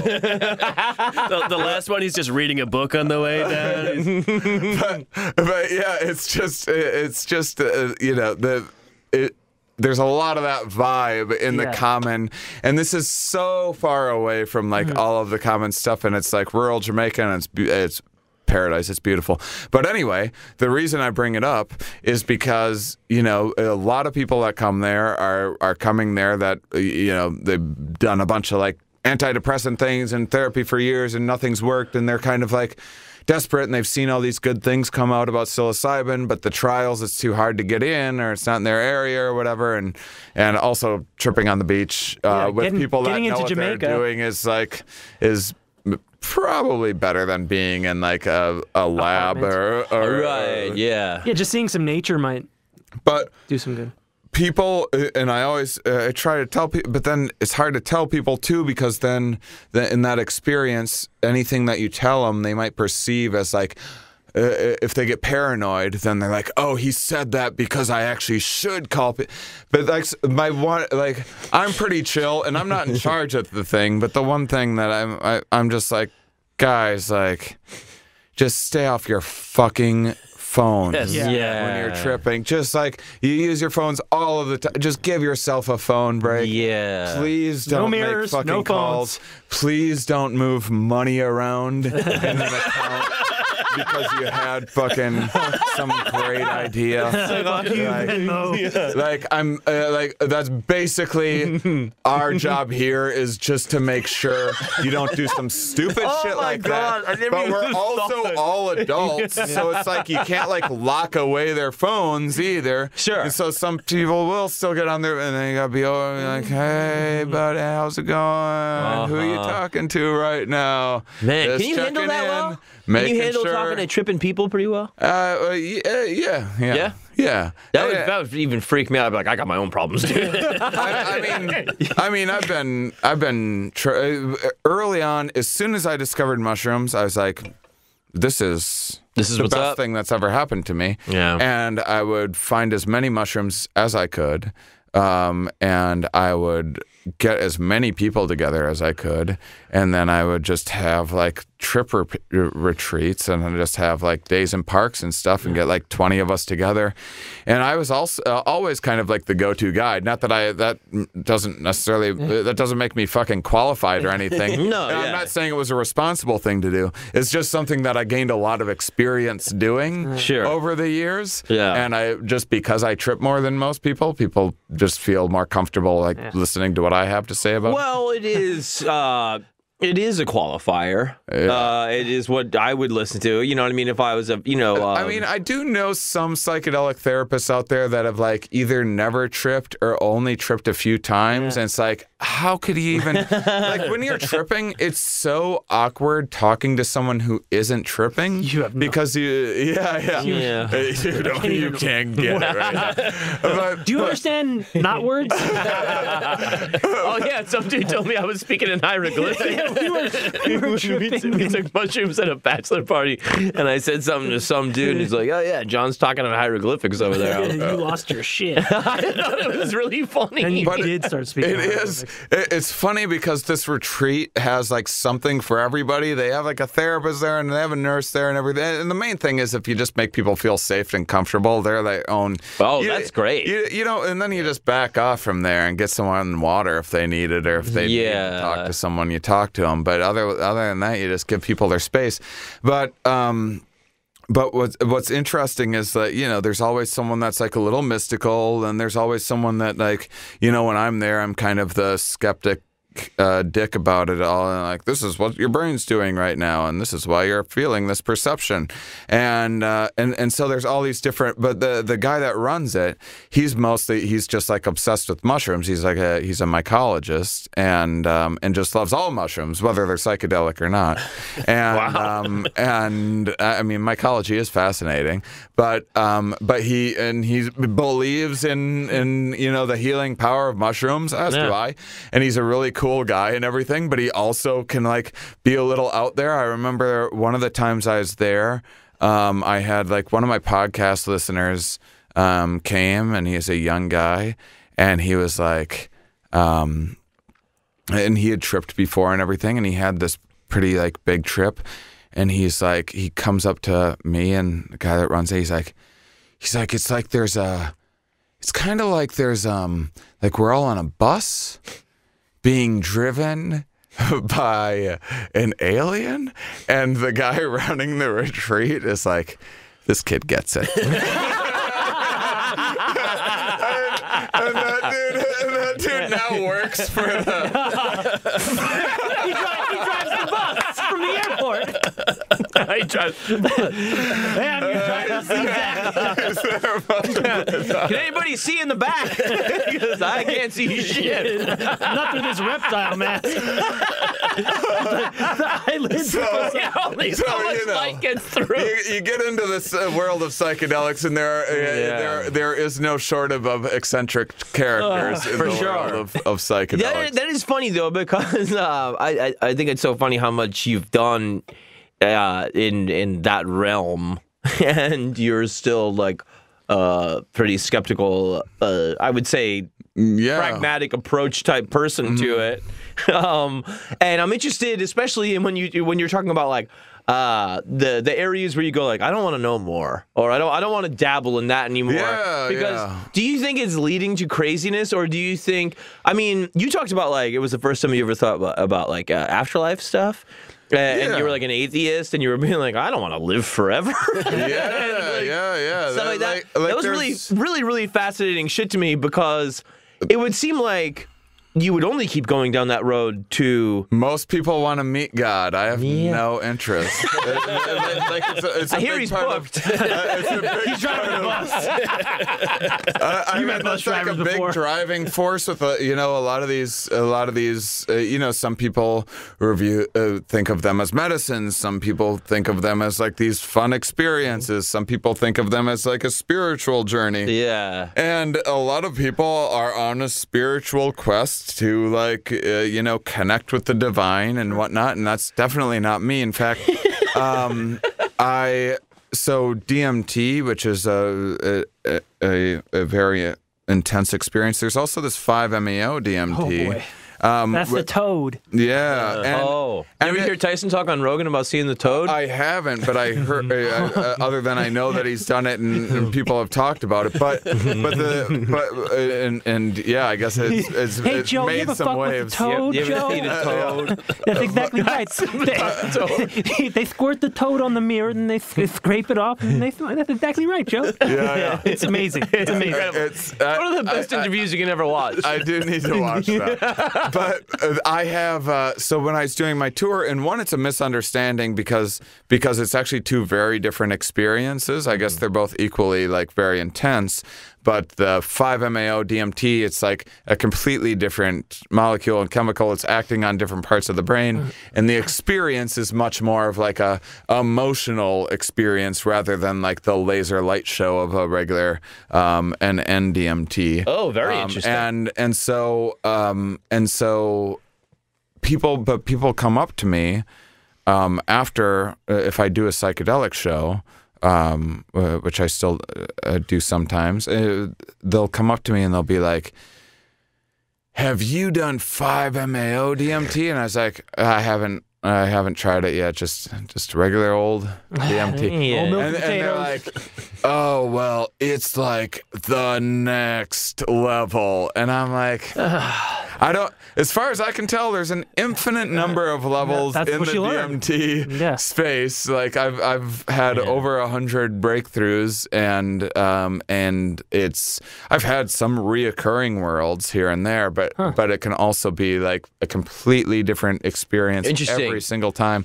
And but the 5-MeO, so people call the regular DMT the spirit molecule, because you see these spirits, or you've been saying guides, and you can't blame them for thinking that. Most people believe in a God that doesn't exist, so I don't know how that's somehow less crazy.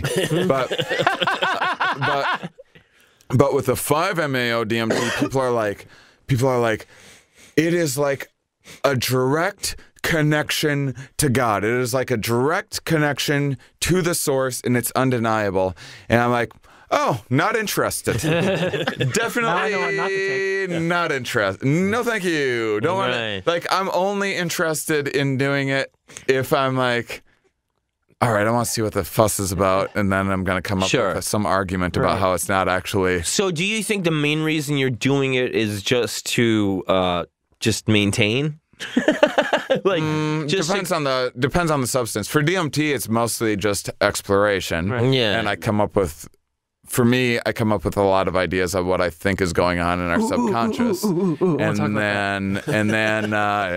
then with mushrooms is more like therapy. Yeah. I've It's been definitely fucking around with an ordeal. ketamine a lot more lately. And which one? Ketamine. Yeah. And some people wouldn't call it a psychedelic. It's fucking trippy though. It sounds like it's like dissociative. very molecular relation. It's a little bit like DMT-ish. I hear in a like way. it's going into an empty room.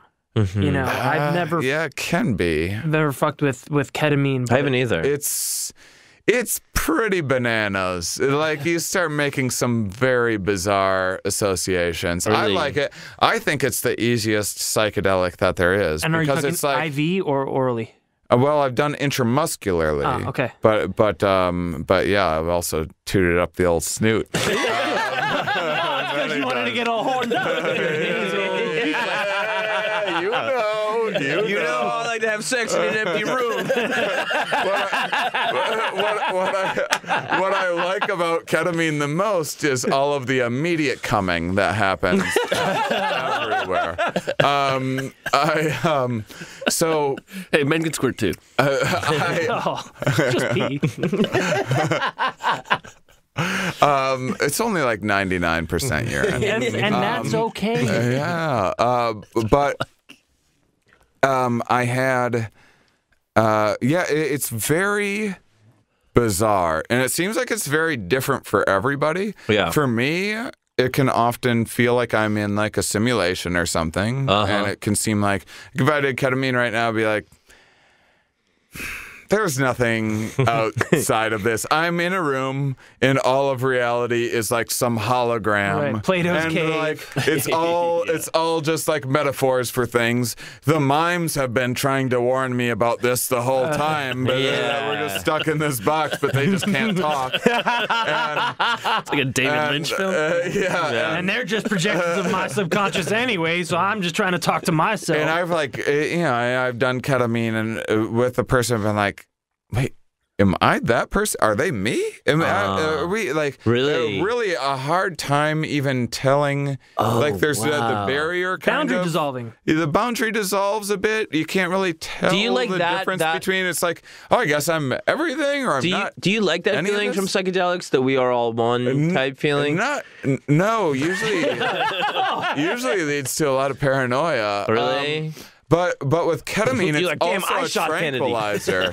So and I was Kennedy. Man, what a mind blow. Billy Joel's full of bullshit. No, I have. I've been to a place on psychedelics where I've had that experience of like, oh, well, there is no escape from this. This does not end. Yes. Even if I wanted to kill myself, I would just, there's nothing I can do. If I jump off a building, then I'll just end up realizing that my consciousness has actually Become one with the been water. in the fucking sidewalk the whole time, just waiting for me to smash my own head into it. Is that why you don't want to now meet I'm God? just Is a because you might sidewalk. be him? I think I don't want to meet God because it's looking in the mirror. I think in the world of I'm a hair worried psychedelics, you're a about that. very reassuring voice because you're one of the ones going, the fear does not leave. Yeah, it's fucking madness, but and it can be, and also I would say that most people, if they have their first psychedelic experience, having like heard this conversation or having watched Fear and Loathing in Las Vegas or something, psychedelics are usually nothing like that. Yeah, They're usually yeah. a pretty fucking chill, like heart opening, like a mind expanding experience. Yeah. It's a lot. Most of the psychedelic takeaways are already shit that's like embroidered on your grandma's decorative pillows. Like, oh, I get it. Home is where the heart is. Oh, fuck. Oh my God. She stole it from the Rock, Shit. Grandma's a fraud. I think that's very true, and I think it is definitely, I would say, because of my bad trip experience, it is surround yourself in a good environment, and you will have a wonderful trip. 99% of the time. That's what's so nice about ketamine, though, is you're tranquilized. So you can go through this like otherwise might be like just trying to put it into words, a seemingly terrifying experience, but you can't be nervous if you want to. Like you cannot feel fear or nervousness. It's just like if someone like tranquilized you and then like pushed you off of a bridge, like bungee jumping or something like that, and you just like couldn't move your muscles or like react emotionally I guess to this is it. what's happening to me. And just like, okay, I guess I'm just like bouncing. Feels like the first time every time. So I wonder, He's done so much ketamine. DMT is one of like the most widely prevalent biochemicals, right? It's in plants, it's in animals, it's everywhere, right? Yeah. Do you think that there is a reason for that in terms of the consciousness of all living things? Not really. I mean, I think that I think that lots of chemicals get co-opted for different things. Even something like if you say like serotonin or like testosterone or something, like, hey, we know what this serotonin's the feel-good stuff, testosterone's like the aggressive stuff, and it's like, actually depends on what part of the brain it's acting on. Right. It context is everything, and these, there's just only so many chemicals, there's only so many neurotransmitters, and mixing them together in various ways leads to all of these different outcomes. I think it was just stumbled upon by accident. Yeah. There's it's a simple structure. Yeah, and the anthropologist that is often on Head Talks with me, the anthropologist Peru wrote a book called When Plants Dream, and then in Peru they do ayahuasca. It's some serious shit. I mean, it's ceremony. This isn't something like, for any listeners that think like just talk about psychedelics because they're a wee fun party drug. This is not anything you do for shits and giggle. I mean, maybe shits, but it's like, it's like you said, an ordeal. Yeah. Like, and they actually call them ordeal medicines. This is like what the Shipibo people. No, I mean, even with a mushroom, it is a poisonous effect. Your body's going through some stuff. But I mean, they're also fasting for like dry fasting, no food, no water for like 23 hours at a time, and then doing and this is how, it's like, how did anyone think to ever eat anything? The idea is like maybe you just eat a bunch of something, and then if that guy dies, you don't eat that, and then if they don't die, then I guess it's good. But what she thinks that they're actually doing is you fast, you kind of like clean out your system, and then you have like the tiniest little bit of a new plant to see what it feels like. And that's how we kind of stumbled across all of these things. And ayahuasca in particular, people are like, how did they figure out how to mix this with this thing, these two different plants? How did they figure out how to?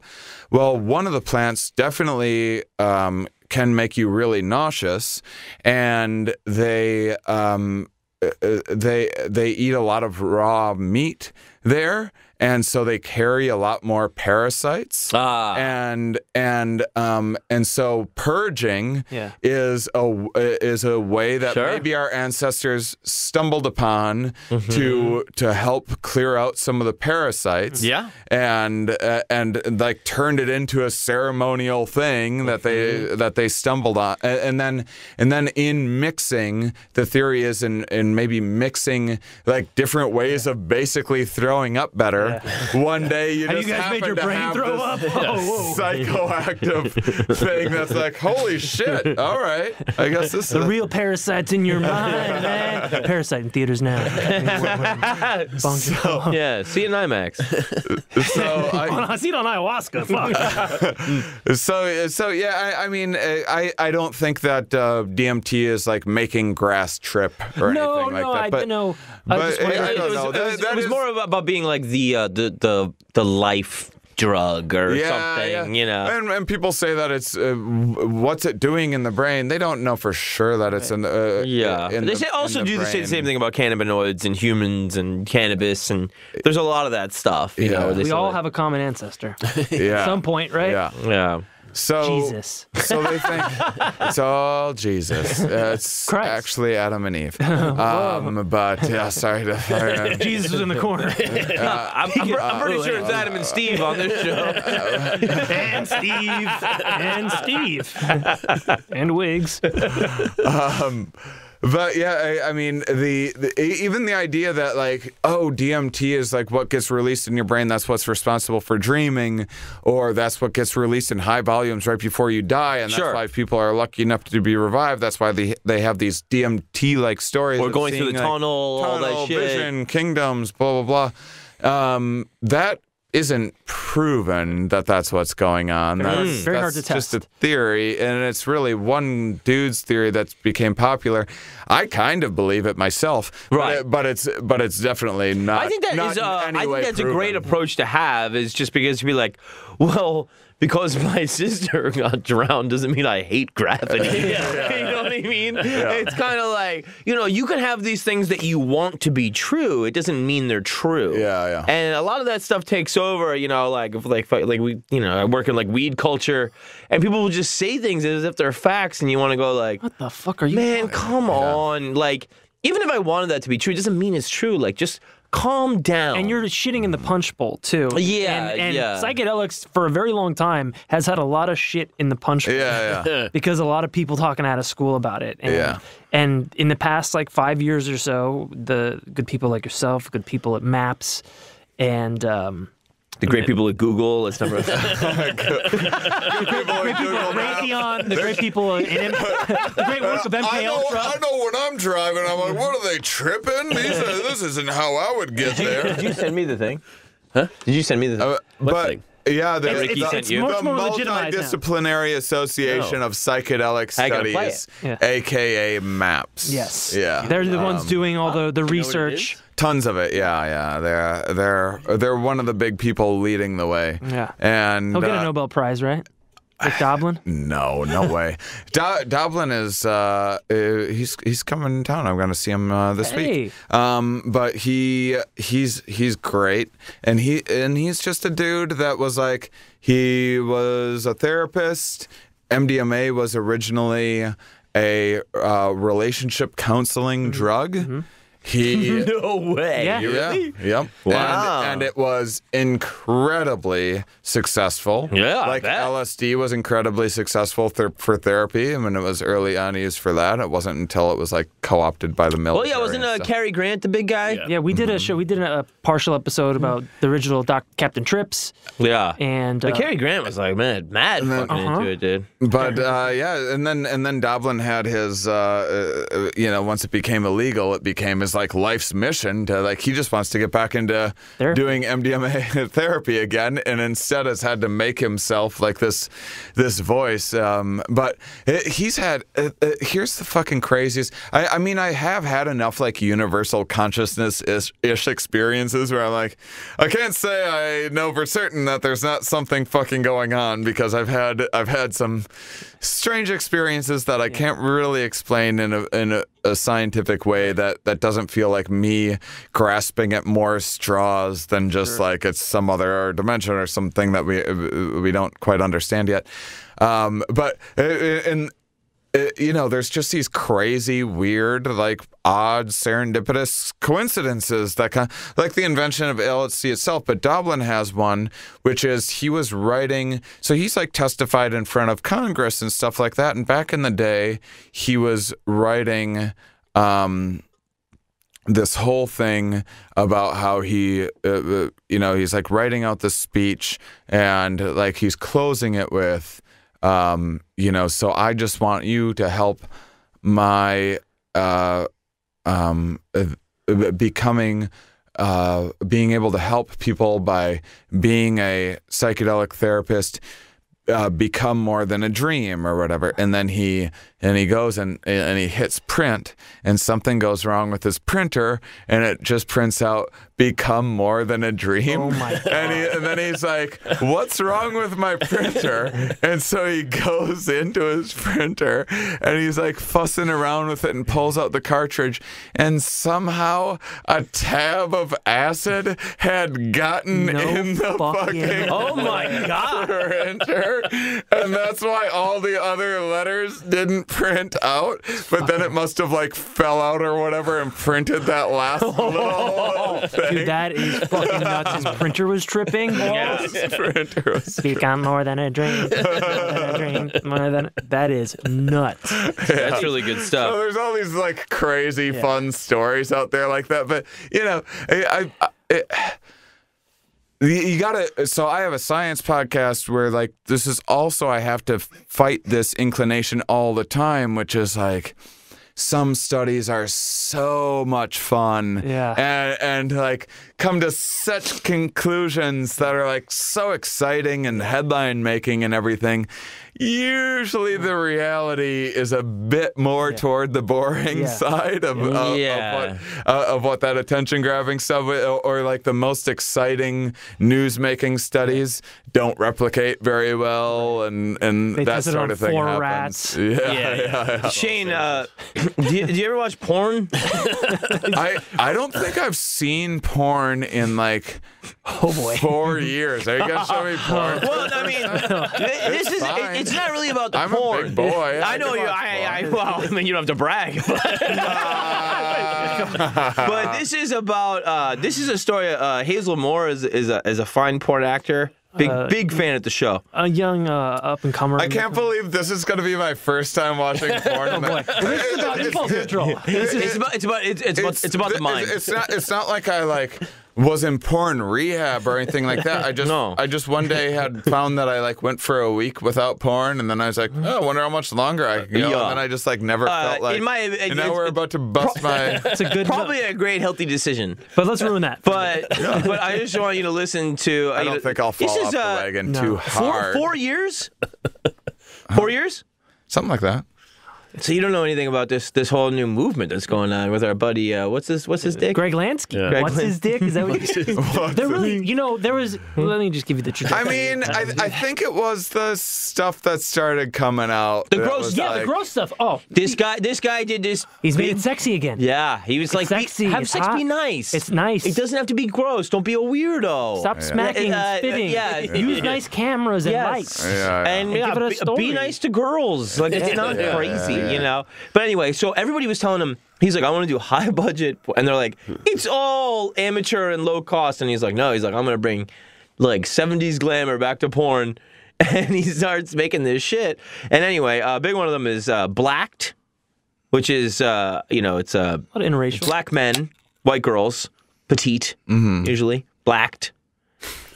And they just have like a little bit of a story to him, which is very sweet. You know what I mean? Yeah. But anyway, So I was like, when I first met him, I didn't know what to think. Well, I'm glad because if I was looking to get back into porn, now I have some nice. Yeah, ease your way into I'm hoping this is like your first mushroom porn. This is your gateway back into porn. Yeah. But this is gateway. Is that what you said? I shop there. Gay boy. This is a story about impulsiveness, which is It's important these days. As an impulsive person, you tend to be more likely to beg for forgiveness than to ask for permission. Ain't that the truth? Some people think That's just a solid business strategy. to some extent, they're right. I've gotten into a lot of trouble for my behavior. she's so But impulsive. For every mistake, I've had at least 2 amazing experiences. Lining up the shot. I've been dating 2. this guy Jax for a couple weeks now. He's great, fun, all of that. The whole thing. Uh-oh. Now When I it. met his roommate, Terrence. Uh-oh. T? Honestly, T? the moment that I laid Sick guy, eyes T. on him, all I could think about was fucking him. Is that- Impulse control. Couldn't help it. I probably would Could have you? felt the same about Jax if I had met him after Terrence. Oh, weird. Just gotta But big Hedonic respect. adaptation. That grass is greener. Or blacker. The black is blacker. I'm blacked. Or black. You're always chasing that shiny new thing. Anyway, yeah, they go on with this bullshit for a minute. But then, oh boy. Dude, I can't believe that's the first porn I've seen in 4 years. hold on, wait. And I didn't see any penetration you're not really gonna see too much. And then I'm like, no, this is really. now I can't even say that I haven't watched porn. Like that was tamer than Game of Thrones. No. And you, but I can no longer say. You fell off that the I wagon haven't watched. onto another wagon. Wagon to wagon. Being impulsive, This is like. but making a move, or even just flirting with him in the short window that we were together. So anyway, she sees that her was just boyfriend, dumb, he's gone out for a right? run. Yeah. Back in a half I hour. think it's okay to flirt. Yeah. The roommate? Short window. I mean, you've only been dating for 2 weeks. Yeah. Nice place, though. I like how she talks like a mouse kind of photo. Oh, whoops. Oh, here are my underwear. Oh God, I didn't mean to go in the fridge in my underwear, but I was impulsively hungry. Oh, no, whoops. I'm out here with my shirt off. God. Ah, Don't crap. spill I'm the just milk. wearing. Don't- Yeah, we he's bump crying into over each it. other on underwear day. Oops. Oh, you spilled it again. Oh my He's God, she crying can't over stop. it. Oh, what's... Oh God. Oh, I'm already down here. I think I made that joke last time. So you're not as flirtatious now. Not as flirtatious. Now that with she's my in person. Well, alone. milk boner. Milk boner. Nasal reflex. So they're kissing. It's really hot. Super hot. There's no, every time If you want to get a girl, just fucking spill a little bit of milk. Yeah. Yeah. put some cocaine in the milk. And put it in her nose. It's a nasal reflux. It's a vagina touch. Yep. That's an immature touch there. Now Oh, listen. he's going right into it. Listen, Like a big boy. we're gonna get to a segue here, and I need you guys to be perfectly quiet for a second, because I just need Shane. I need you to completely hear and experience the interaction that goes down when invariably this thing goes awry. Oh, okay. I need you to understand impulse control. Yeah. Watch. Yeah. And this is her boyfriend's roommate. Hold on.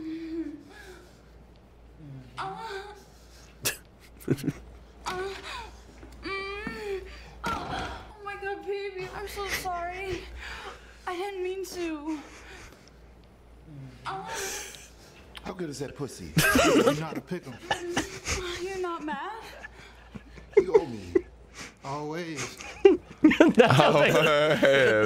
how they work. Yeah. You're not mad. How good's that pussy? Hey, you know how to pick him. The editing, yeah, she's immediately in there with the mouth right there. Well, In 4K. But I Full want HD 4K. So Shane, what I need to just talk to you about how can I control these impulses so I don't get two dicks in me out of nowhere? You know what I mean? Because He loves going to the fridge in his tight little blue undies. Well, you want to. I mean, that's the thing. Is normally, there's a lot of like, the prefrontal cortex is the major player that you're gonna hear about. I heard you guys reference Phineas Gage podcast.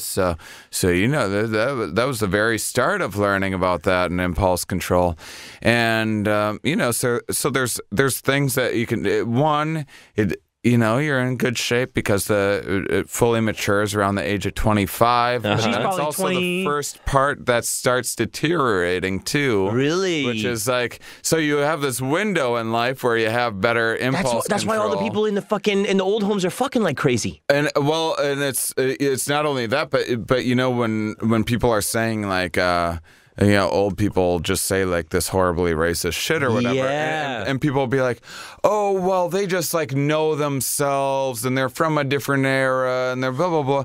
It's because actually their brain is degenerating and they can no longer stop themselves from saying Their filter's gone. their filter is gone. Yeah. And then their consciousness makes up the story after the fact to explain it. But it's more like a very troubling Tourette's. And so, normally, one of the best things you can do is exercise. But if you exercise, then you're going to look hotter. And then You're exercising, you're out of the house. Really? Is one of the best things you can do for impulse control exercise? Absolutely. Yeah. No way. Oxygenating the old brain. Yeah. And I can speak as a man working out shit.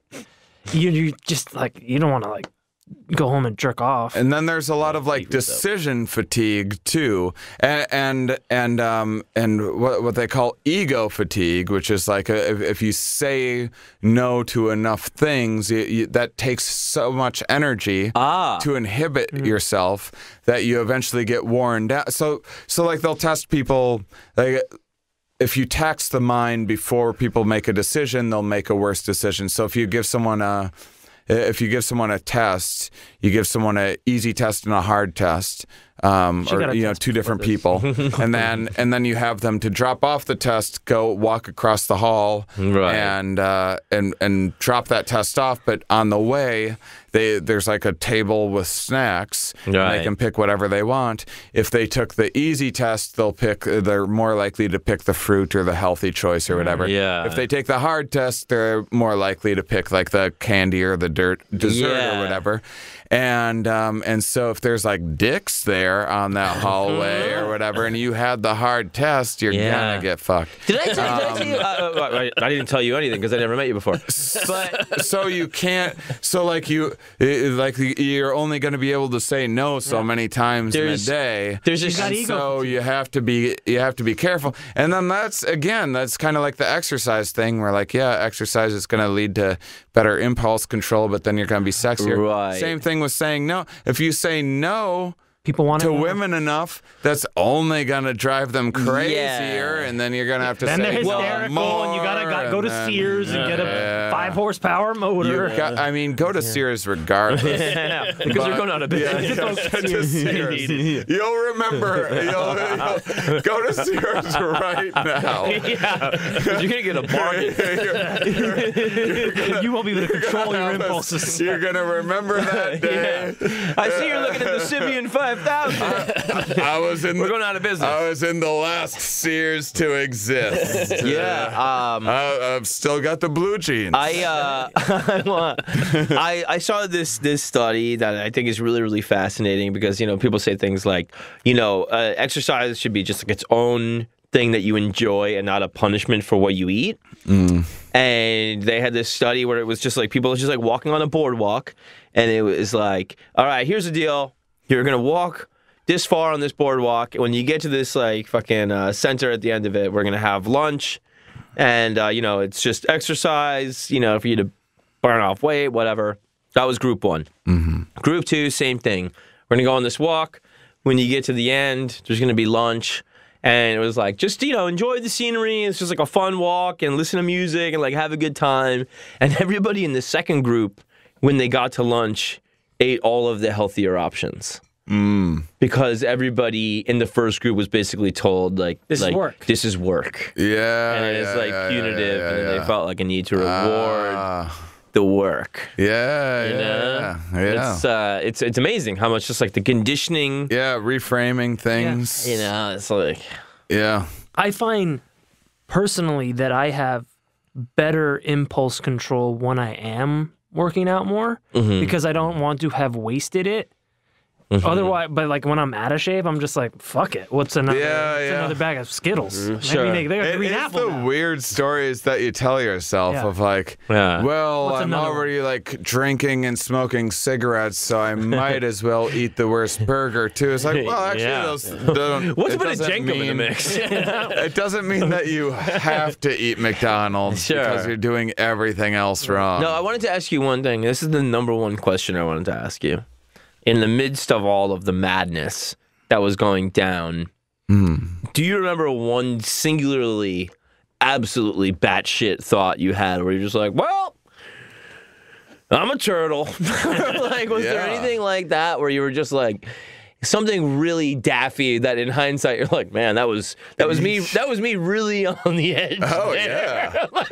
Yeah. I think I shared this on Theo's own too. Did you? And I probably the craziest thing was. So I mean, it's kind of a long story, and I'll try to just make it really quick. Was that I kept on having these bizarre things happen to me, and it was like these.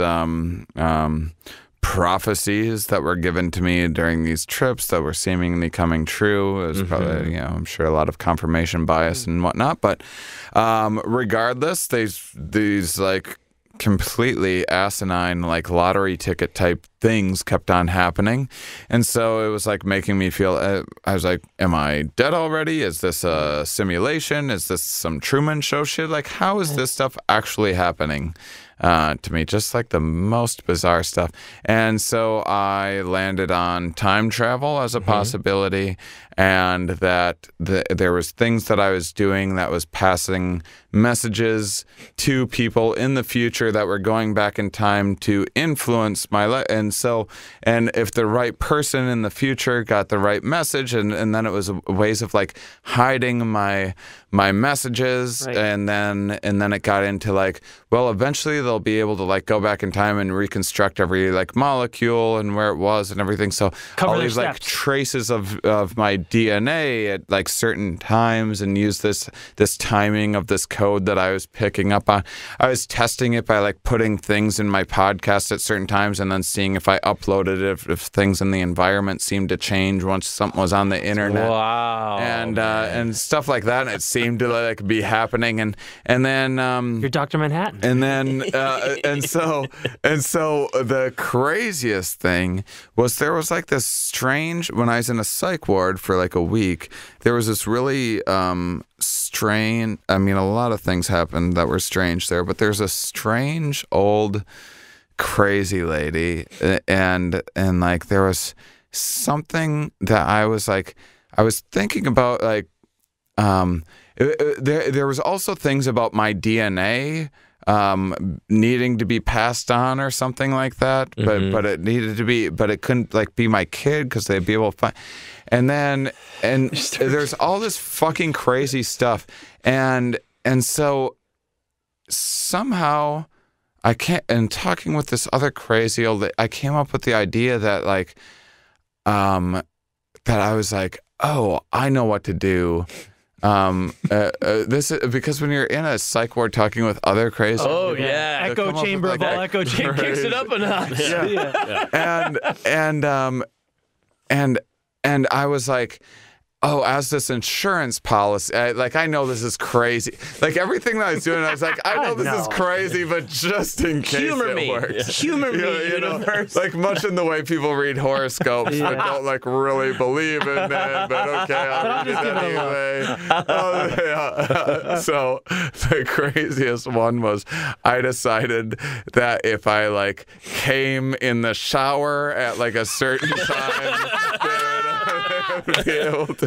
So I like ran to like go masturbate in the shower for like this insurance policy. I'll be right back, lady. We'll pick this up in a minute. And then like right when I came, I just Went hear sing. this old lady in some other room just yell, like a good neighbor, St. I'm like, She knows I'm doing it as an insurance policy. Oh my God. what's happening right now? You know what?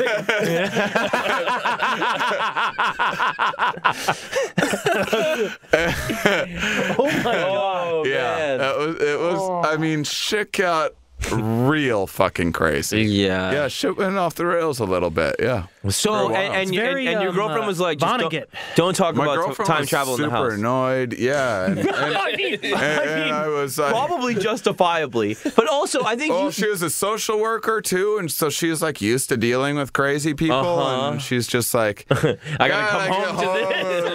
to work. It's just like more work for me. And I'd be jumping off a cliff in Jamaica. Like I wasn't sleeping, but that would meant like no one was sleeping because I'd have these grand ideas in the middle of the night. And these, yeah. like, fears would come up, and like all these crazy things. Yeah. So it was like it was wearing on her a lot. Yeah, I got put in a psych ward against my will. And then, Yeah. and which is like not the best thing for getting your sanity back. Sure. Well, it's conspiracy. At that point, you know. Like if you're paranoid already, to put someone in a prison, basically, where like people are then like monitoring them, and there's cameras around, and they're taking notes. On your, and they're stealing your cum in the shower. Well, I know, but those guys are from the future. They're cool. They're all me. Some of them. I have to come in. That's the thing. How do you know what message to send to what person? I don't know what year I was born. Well, I don't know if this cum goes to the past. If I turn the left faucet on, if I turn the sink to hot and I spit in that and I come over there. I thought you hated gonzo porn. Yeah, like this will be like the maybe if I take some of my armpit and rub it on a pole, that'll be like the red herring for the people in the future that I don't want, and then I'll come over there to the guy that's actually trying to help me out. Yeah. To come back, get me out of this thing. That is some Philip K. Dick. Just paranoia sci-fi genius. There's some like really distillable moments if I ever out write of it. it all out, it's gonna be quite the story. I mean, I'm still like troubled enough by it that it's hard for me to like. Are you really? I don't mind talking about it, but when I try to write it, it's like. If you think about it for a minute, is there parts of your mind that are still like, no, that shit is valid. That shit is kind of true. I mean, there's stuff that I can't explain very well, but I mean... like, do you have, like, hard hunches from your experience where you're like, no, there's something to that was such a vibrant experience? No, and most of that is just because like things went so off the rails. I think I was onto a few things for a little while, and then things went so off the rails that whole period of time is just like a very big black mark in. You gotta give up on all your anti-gravity research. But there is. I think throw it all it's like Freud burning the nose fucking stuff. So that his other stuff can be like, it's like, sometimes I'm like, I think there might have been something to the nose fucking, but if I can't be too public about it because then I'm the nose fucking guy and people don't take me seriously for all the other insights. There's a sweet spot, I think, for sure, where like, you know, my former work colleagues had an experience with bipolar, and they would rack up patents. You know what I mean? And there was it must be so sweet fucking spot. annoying to be in like a patent office in San Francisco or something like that, by the way, especially on like Bicycle Day, like April 19th, the celebration of Albert. I figured it out. Well, I'm gonna turn toast into bread. But they had some legit stuff Entropy toaster that made them like a ton of money. But then you go a little too long without sleep, and then it goes into a place where you are just talking nonsense. But there's a sweet spot. There is a sweet spot.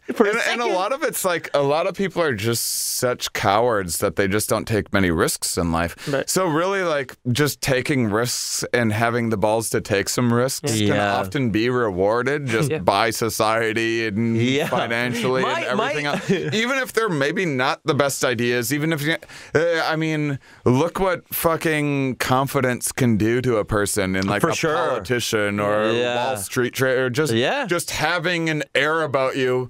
People are so insecure that they're like, well, that guy seems to be very confident in what he's saying, so therefore maybe he knows what he's talking about.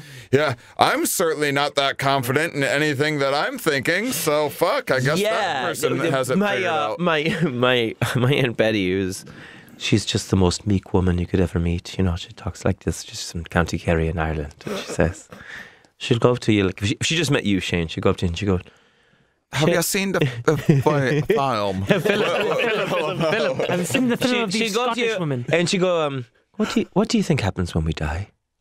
like question one. And one time she was dropping that type of shit on like one of my friends she just met. She goes, out the gate. She goes, don't you think like there'll never be like another Van Gogh with all the psychiatric medicine we have these days? And I was like, great question. That's a great question. Drop. You know?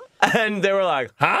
Like, I just met this old lady, and she's asking me if psychiatric medicine is ruining art and science and advancement in general. I love that thought. It sounds like she's It's a great just question. a deep thinker. It is, but, it's... I like there might people be that selective don't talk pressure. much. I like a meek. I have a fondness for that. I was a I was the shyest kid you'd ever meet. And then I used to just I'd be very careful with my words and when I'd say something, and when I did say something, it was usually significant. Useful, yes. And then No small built talk. a career doing that. Well, yeah. But then once you build a career doing that, people are like, talk more. And I'm like, all right, well, now I'm just going to be another fucking idiot. Yapping away. I spent 10 years writing these 10 minutes. You want more? I'm going to need a lot of drugs. Where's the shower? You want to call it there? Yeah. Yeah, that was great. That Thank was you, great. man. Shane, Thank you for giving up the time. We loved having you. This was a wonderful show. You're a wonderful guest, and Thanks. we were really looking forward to it.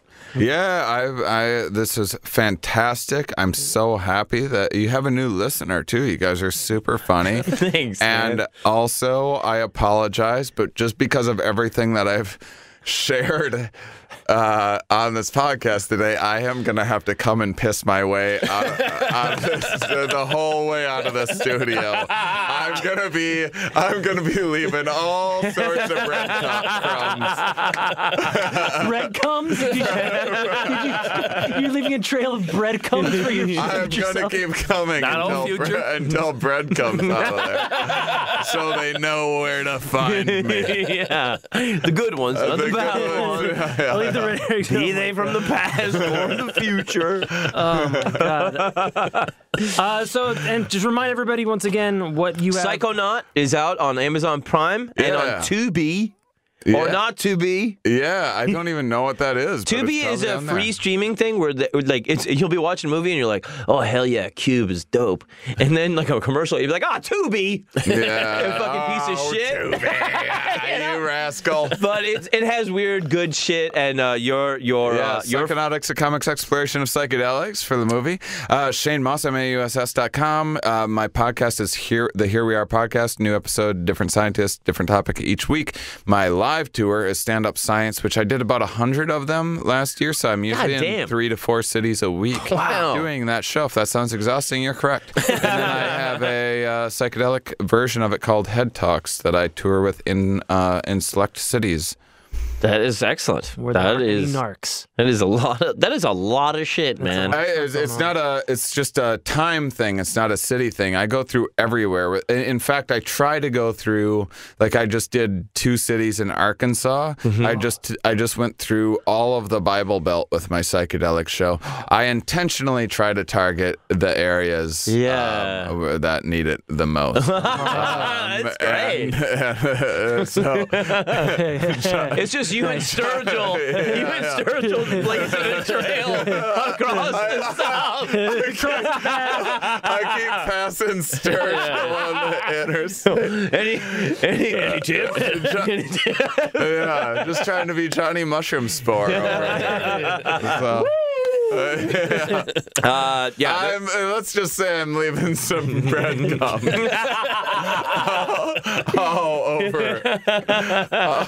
all over the Bible Belt. Oh god, pages are sticking together. It's not a belt anymore. It's a full net. You know what these abortion billboards need?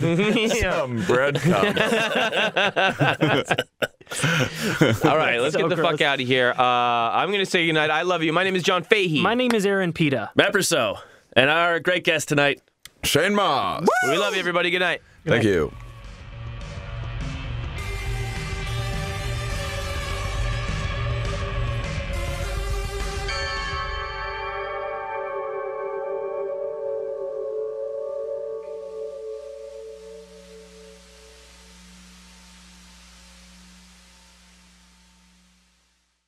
Starbane's Audio.